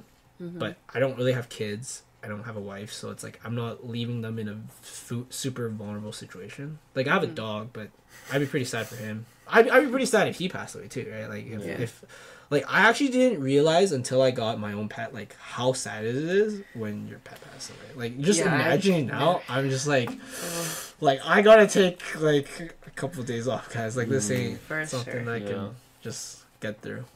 Before I had a pet, I could never sympathize with my friends growing up. Whenever any of my friends' dogs pass away, I would just think, oh, it's the freaking pet. It's not a big deal. Because I had fish. And when my fish passed away, I would just think like, oh, I'm just going to buy a new one. It's not a big deal. So whenever I would see my friends talk about their dogs passing away, I would not be able to sympathize at all. I would see it the same way, like, why are you crying? Just go get a new dog. Why do you think there's a difference? Like, if you have pet fish versus a pet dog? To me, when I was growing up, it was literally just a pet. A pet. Oh. And I thought, you have a pet dog. But right now, though, if you were to have a pet fish now. But now I have a pet dog now, and then so I think I'm not sure if I would still sympathize the same way with a fish, but I have a pet dog now, and I treat her like she's like my daughter. So if like I spoil the shit out of her, and if she were to pass away, I would definitely need a few days off too, and I would cry all over the place. You know, for some reason, I was thinking about. I think there was a Simpsons episode where he had a pet lobster. Oh, I remember that. Oh my god! And he had a really, really warm bath. Yeah. Oh. No, when you're talking about pet fish, I was like, what happens if you have a pet lobster? I wonder Did you know, fun fact, recently, I think it was Europe just passed a law that said that lobsters, shrimp, and crabs are sentient beings. So now there's laws protecting them. Aren't all animals sentient beings? That's what they thought. But then for crustaceans and fish and all that stuff, they weren't necessarily classified as sentient beings. Really? Because they didn't know whether they felt pain or not, or anything, but they did a lot of tests, and they would like cut off one of the receptors or put salt or some sort of chemical near the antenna of a lobster, and then they would look at it and see if the lobster would touch its antenna or like try and heal its wound or try and tend to its wound, and it did do that. And then from all the studies, they found out that yes, lobsters, crabs, and shrimp, they do feel pain, or they feel some sort of pain, or when they're wounded, they do know that they're wounded, and they do care, and they do try and help themselves. Like fishes feel that way too. I don't know, like in this is new. This is like a few days old. Like in Buddhism, like everything is like all animals are sentient, so that's how we felt about it. I actually had a really interesting question to my master back in the day before he passed away. I don't know, like when I was a kid, I had thought of all these crazy scenarios, and I thought of like, okay, like if I bought this pack of paper. This paper is made from a tree, but the guy cutting down the tree killed a nest of birds. By proxy, am I killing those birds? Because I had to buy the paper for it, right? But I think at some point, if you keep thinking like that, like at some point, if you keep thinking like that, you're always killing something by buying anything. Yeah. Right. So it's kind of like impossible to live a life like that. So then, like he kind of like said like, no, that's not like it's proxy is too hard. Like you can't proxy everything. So it's kind of like, no, Alvin, don't go and shoot an arrow at that cow, but it's okay to buy paper because But it's okay to buy beef from that farm. Well, actually, meat is not killing. It's okay. It's a weird thing. I think it is in Buddhism where it's like Buddha himself would eat meat, but he wouldn't kill the animal. But if you just left the meat there, it would rot and waste, and that's also bad. You don't want to like waste things, right? That's also one of the things of Buddhism is like not wasting things, right? Just imagine Buddha when he was like young and very much alive. He just sees a cow dying in a field. He's like, "Oh, I'm gonna get burgers in a few days." What's that way you come my way? Having to see like a whole bunch of cows in a field. Oh, I'm just gonna chuck this rock really far. Feeling a bit hungry. I could use a steak in a few days. Hey, shut the fuck up. He's enlightened, okay? But yeah, and so I guess going now back to full circles, back to the funeral thing. I actually kind of like, not only because of the coffin dance thing, but I actually liked it when I've seen like obituaries and I've seen like ceremony and stuff where they make it a lot more lighthearted and they make it more fun and stuff, like a legitimate celebration of life. And I always thought that was such a cool way. Like, I get it. We should be like crazy sad and all that stuff that someone great or whoever passed away and stuff. But I always think back, like, if that was me and I could like see them from above, like in the ceiling, and just like fucking looking down. just my ghostly self in the ceiling looking down. Alvin doesn't go to heaven; he goes to the fucking vents. I stay with the boiler room mechanical. ghost. The mechanic is strong in him. But if I could actually see my family and stuff after, I would always want them to be like okay with it, like. Imagine your family doesn't even hold you. Just like, oh shit, he's gone. What do you want to do with the room? Feed him to the fishes, boys. But yeah, like would you be happy with that? Come on, guys, cry a little. Knock on wood. Knock on wood. It doesn't Parents bother go me shopping that much. that day. No, knock on wood. It doesn't bother me that much as long as I'm cremated, because that's how my religious belief is. But anyways, I would always imagine if I'm in like that ghostly state, or if I could look down on it. I would really hope that, they would show a sign that they're moving on. And I feel like that's, like, the best sign is, like...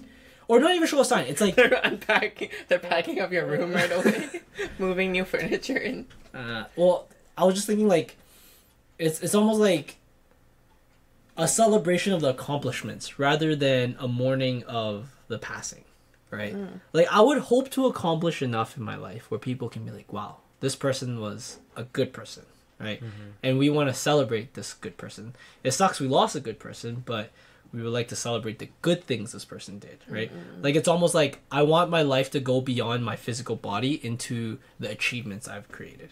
Right, like I'm not trying to attempt to be like a Elon Musk or anything like that, or I'm not trying to like save the world or anything like that. But at the end of the day, I just want people to know like, hey, the reflection of me, what does it show? And I actually had a thought experiment, or this is kind of one of the books I was reading about. I kind of want to share with you guys and let you guys think about this a bit.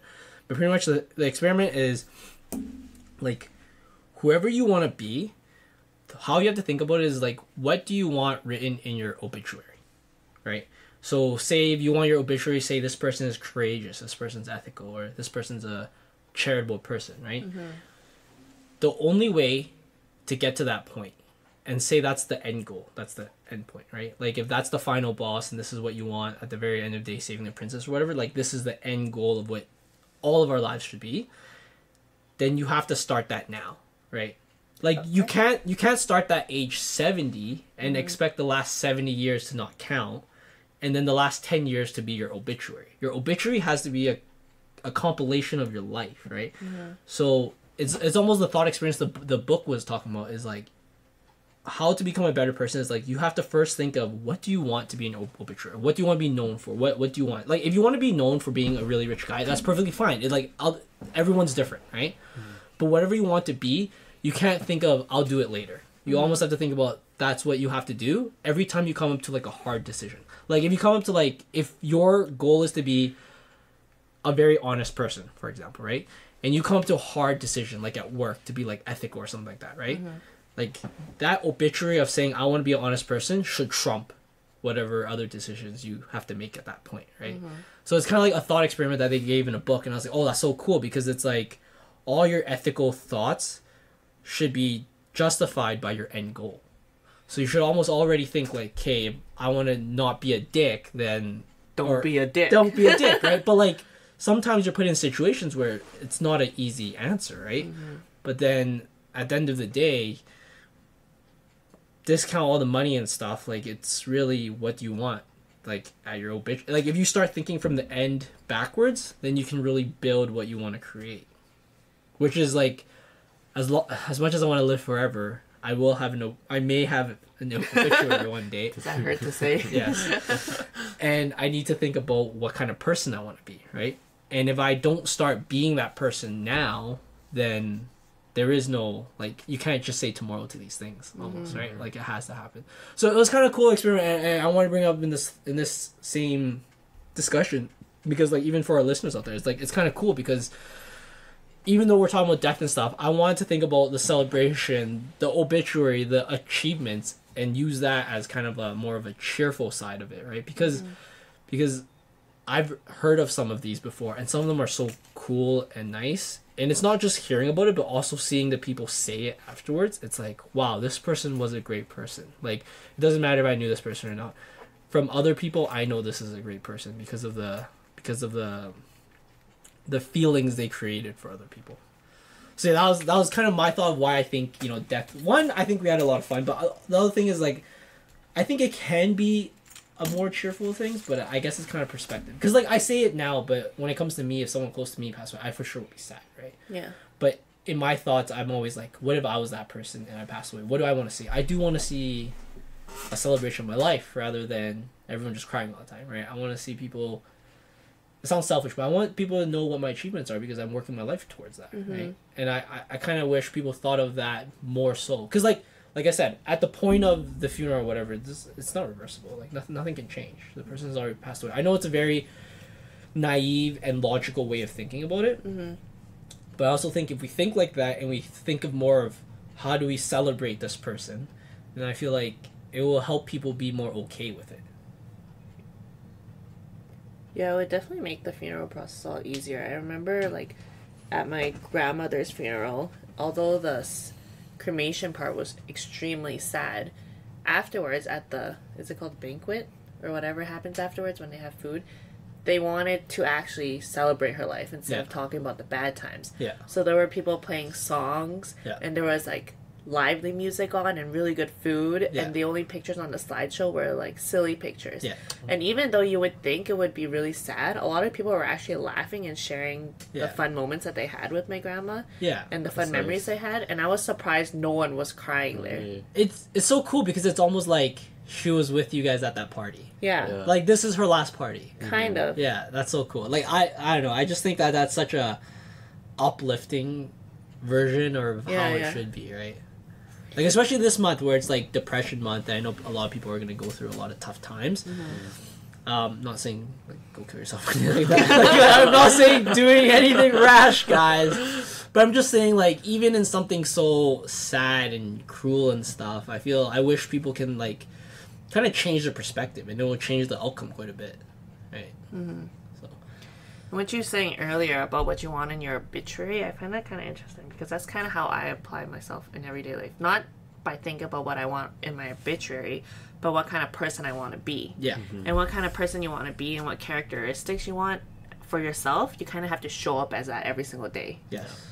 And then if you show up as that, then eventually that'll become a habit, and then that will become who you are, and you have to continuously practice that habit. So that's something that I do every day, which kind of relates to your obituary thing that I thought was interesting. Yeah, it relates. Yeah, because it's pretty much the same concept. It's just mine is like thinking in terms of timeline, but yours is thinking about end goal. Again, it's the same thing, like right? Who do I want to be at the end of the day, or end of my life? I don't know. I just thought like it's a super cool thought experiment because I'll be honest, I want to be more selfless, but I don't see myself being like, the world's best philanthropist or anything like that, right?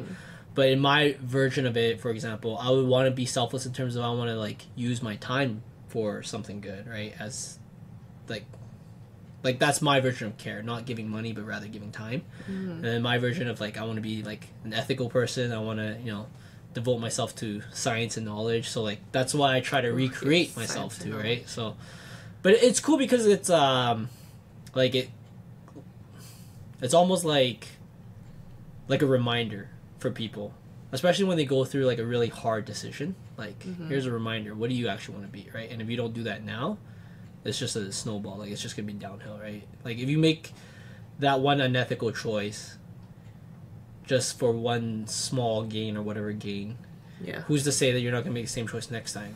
And if you're gonna make the same choice next time, it's gonna be it's gonna be there forever, right? You have to kind of be your own QA. Yeah, true.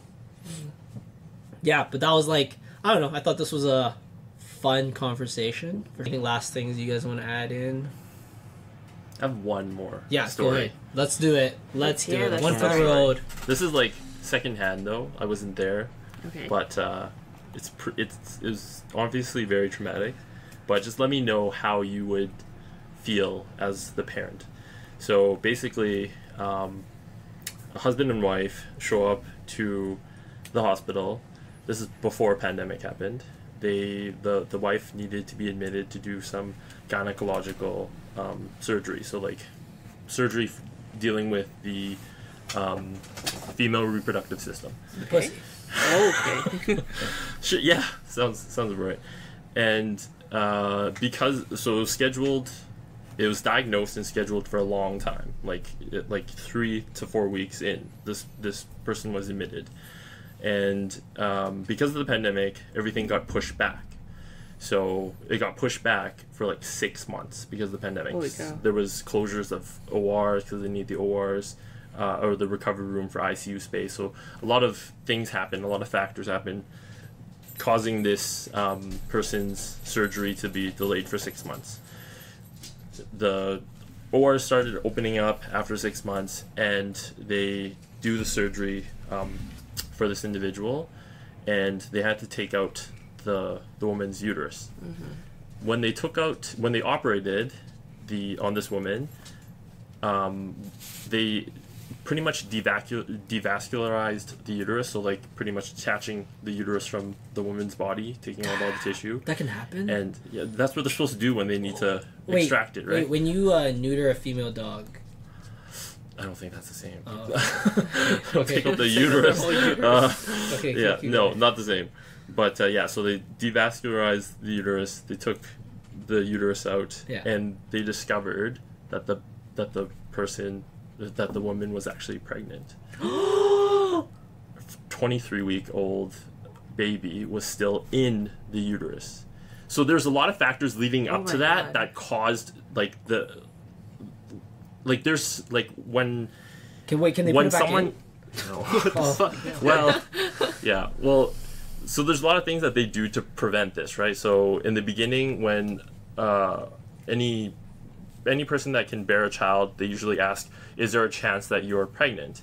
So when she first came in, she didn't realize she was pregnant. At that time, she said, no, it's not possible, I'm not pregnant. So for the 6 months leading up to the surgery, she had no idea, and no one ever asked her or reassessed her or made her take a pregnancy test. So when they took the womb out, the baby was in there, and obviously the dad didn't know the patient herself didn't know, and in this very moment, the whole OR basically was hysterical. Like, everyone was crying, everyone was so devastated that this happened. They extracted the baby from the uterus, and they called up one of the peds doctors and basically asked if this would be a viable baby, a neonate at this point. And 23 weeks is really, really slim. Like, there are children that make it, but a lot of times they have a lot of bad health outcomes thereafter. But in this scenario, it's still ongoing. Like, this is an actual thing that's happening, and there's still lots of things happening in the background. But if you were the parents hearing this for the first time, like, what would you, like, how would you feel? Wait, was the woman must have been fat, right? What? No, like 23 weeks, isn't that? No, not everyone shows. 23 weeks is very young. Yeah. It's Oh, very wait, what's It's 9 like- months? it looks What's like- 9 months and weeks? Hold up. Wait, 52 is a year minus 3 Like months. 40 That's times 9, 3. 12. That's 40 yeah, weeks. 40 40 weeks. weeks is Yeah. like actual. That's halfway. halfway, but there's this like a growth It can spurt, be like, yeah. like near the end, right? But in the beginning, it's not That that shit big. scares me. It's like an alien in your Oh body. my goodness. I don't know actually as a parent because you're not even like this is a this is an accidental Surprised you baby. have a anyway. baby. Yeah. Yeah, I know, but like, how do you like? How would you mourn in that situation? Like, for the death of your child that you didn't even realize you had. Would you? Would I don't know. Like, would you even go through the process of So- mourning? Like you regularly. Wait. Here's a nuance first. Mine and Viv's answer should almost not count because we don't even have kids. It's true. Yeah. So like we don't actually even know what it is to have a live one. But that's what's so realistic about the scenario Yeah. is that they weren't parents. They never had kids either. This was like their young couple. You know what I'm saying? Like, So I'm they never thinking, had if this kids. happened to me, I feel like I would be kind of sad. It's kind of like a bittersweet feeling. I would think, like, oh crap. Like, oh, Plan C. Good thing you got that. I wasn't gonna. I wasn't ready. Clearly. But I would think if I saw my baby that was however many weeks old and was gonna die, I would be like, holy shit, we had a baby this whole time. What if you cheated on it? Think about all the drugs that we did. Dude, Oh all the my drugs. god. Oh yeah, all the drinking you would. Oh, I'd be like, You were in Plan Boston. Z right there, man. But if it was supposedly supposed to be a really healthy baby, I would think, oh my god, we fucked up. But at the same time, I don't think I would be that upset. I would have a moment where I would be like, oh, that's really unfortunate. We had a little family, we didn't even know about it. But at the same time, if I knew I was pregnant, I would get an abortion right away, or I would definitely take a Plan B pill. At our current age. Yeah, at my current age and in my current situation, I would definitely just be like, well, Ain't my that's problem kind of now. sad. That's pretty sad, but I don't know. thanks I for think catching that. Great job. I think isn't it the biggest heartbreak of like a stillbirth is the expectation. Like the expectation is Yeah. what hurts the most, Yeah. right? Because you're expecting. I mean, some people really want kids too. And Yeah, their but, like- firstborn means a lot to them. And that's the fucked up part about this story is that she can't have another baby, Oh yeah, right? The uterus is out. those are. So like they all, I feel like that surrogate. moment. Does Yeah, that you still work? could. Like, I guess. Maybe she made a deal with the devil. She had to sacrifice the first newborn or the first. And the uterus. Yeah. I don't know. How would you feel if that happened to you and your wife? I think I'd be so. Even though I. Like, obviously, the couple knew going into this that they wouldn't have a kid, right? Yeah. If the surgery is to remove the uterus of Yeah, the there's wife. no So expectation There's no for a expectations, child. exactly. Yeah. But the fact that this is absolutely 100% preventable. They If, could have, yeah. I guess there was growth and a tumor in the woman's uterus, so that's why they need to remove it. So that it's not like it was a healthy individual, like an accident that happened. So I don't know. I would probably feel at first pretty pissed, I'd say. could you imagine if this woman? Especially because the surgery was delayed for so long. Yeah. Delayed for so Yeah. long. Well, no, I was just gonna say, like, could you imagine if this woman believes in like like star signs and shit, and then she's like, "Fuck," because it was delayed and all this stuff, and you know all these like random. It's fate not meant stuff. to be. My Leo isn't rising. Yeah, some shit like that. But yeah, I don't know. Like, yeah, if it didn't get delayed, it wouldn't even get to this point. But regardless of the point, at the end of the day, she wouldn't have a kid either, right? Like, if if it didn't get delayed, she wouldn't have a kid, and then if it did get delayed, she still is gonna have a kid. So I don't know. Like, I guess Maybe that would have been like, to her, really sad if she actually really wanted a kid. I If know. she had a chance at her firstborn. So, don't know the backstory. I wonder if legally they probably have to tell her, right? They told her. Oh. After Well, I'm just thinking like, for like sure. if they didn't tell her, Why wouldn't they tell her? I'm just thinking you're like, Yeah, keep this one under wraps. yeah. This one is definitely gonna It's get me like- fired. It's like you have that one fact that's gonna fuck up someone's day, and you're like, do I tell them or do I not tell them? I don't tell them. I feel feel like a dick for not telling them the truth. But if I do tell them, I'd absolutely ruin their day, right? This is kind of that That's scenario. true. Yeah. I don't know, man. I would do some cartoony shit and not say it, but I don't think that's legally allowed. So. How would you feel if that happened to you? To my wife, Yeah. my potential wife in the future. If I really want kids, I'd be pretty sad. But if I really want kids, then they're gonna get rid of her uterus. Like, there's no chance, anyways, right? But at least you Like, have oh, a great. biological kid. Yeah. And That by means a chance, lot to there's people, yeah. I mean, like, Wait, no, but realistically though, like if they didn't take out the uterus, that baby probably could have made it. right, Is okay. what they were saying. But prior to this, I would have had to get myself mentally prepared that I'm never gonna have a kid without a surrogate with my wife because I'm getting rid of. We are removing the uterus for some medical reason, right? So I would have already been mentally prepared to say like, okay, I cannot get a kid by normal intercourse. So then it's like, then my expectations are pretty low. Then if you tell me, oh, we lost a kid that you thought you would never have, Fuck. and I'm like, shit. But then it's his life. Like, I don't know. I feel like they must have been mentally prepared to not have a kid, right? I think so too. I'd be curious as to know. But it must have been sad for, like, I'm sure everyone working in the OR was a parent at one point, so Yeah. they were been like, oh shit. Yeah, and apparently the peds physician that they brought up to the OR just didn't even bother trying to resuscitate the baby I just because they were just not confident that this baby would have a good Yeah. outcome. Yeah. So they just I just slowly Took step one away. look Yeah. at the baby. Was like, and apparently they described it as the baby fitting in a K basin, so like a kidney basin, Oh, very small. I'd be like, I ain't touching that with a 40-foot pole, guys. This ain't my problem now. 40-foot. Sorry, it's lunchtime for me. Okay, well, anyways, we're gonna wrap it up. Thank you guys for tuning in this week. It was a fun podcast about death. Yeah. I think we spun it a bit. We didn't make it, very sad and cruel. I think it's kind of hard to make death really sad and cruel. What do you mean? I thought it'd be Okay, never very mind. That'd be easy. Yeah. Alright, never mind. Never mind. What the heck are you talking about? You guys want a really sad death? Watch Final Space season 3. Oh my It was really sad, very sad, very sad. But Finish it. anyways, not to ruin everyone's Final Space experience. We're gonna I'm gonna wrap this podcast up. Thanks you guys for tuning in. Don't forget to Like, comment, and subscribe. yeah, and if you guys want to be on this podcast or have any ideas for topics in the future, please drop us a comment or send either myself, Jorge, or Viv a message, and we will try to get that in on the next podcast. Also, if you want to be a guest, let us know. We're interested to get a variety of guests on this show. Like today, we found out nurses have some really cool stories that I'm very interested about. So I guess we gotta find a nurse next time, or a doctor maybe, or something. Ooh. Something cool.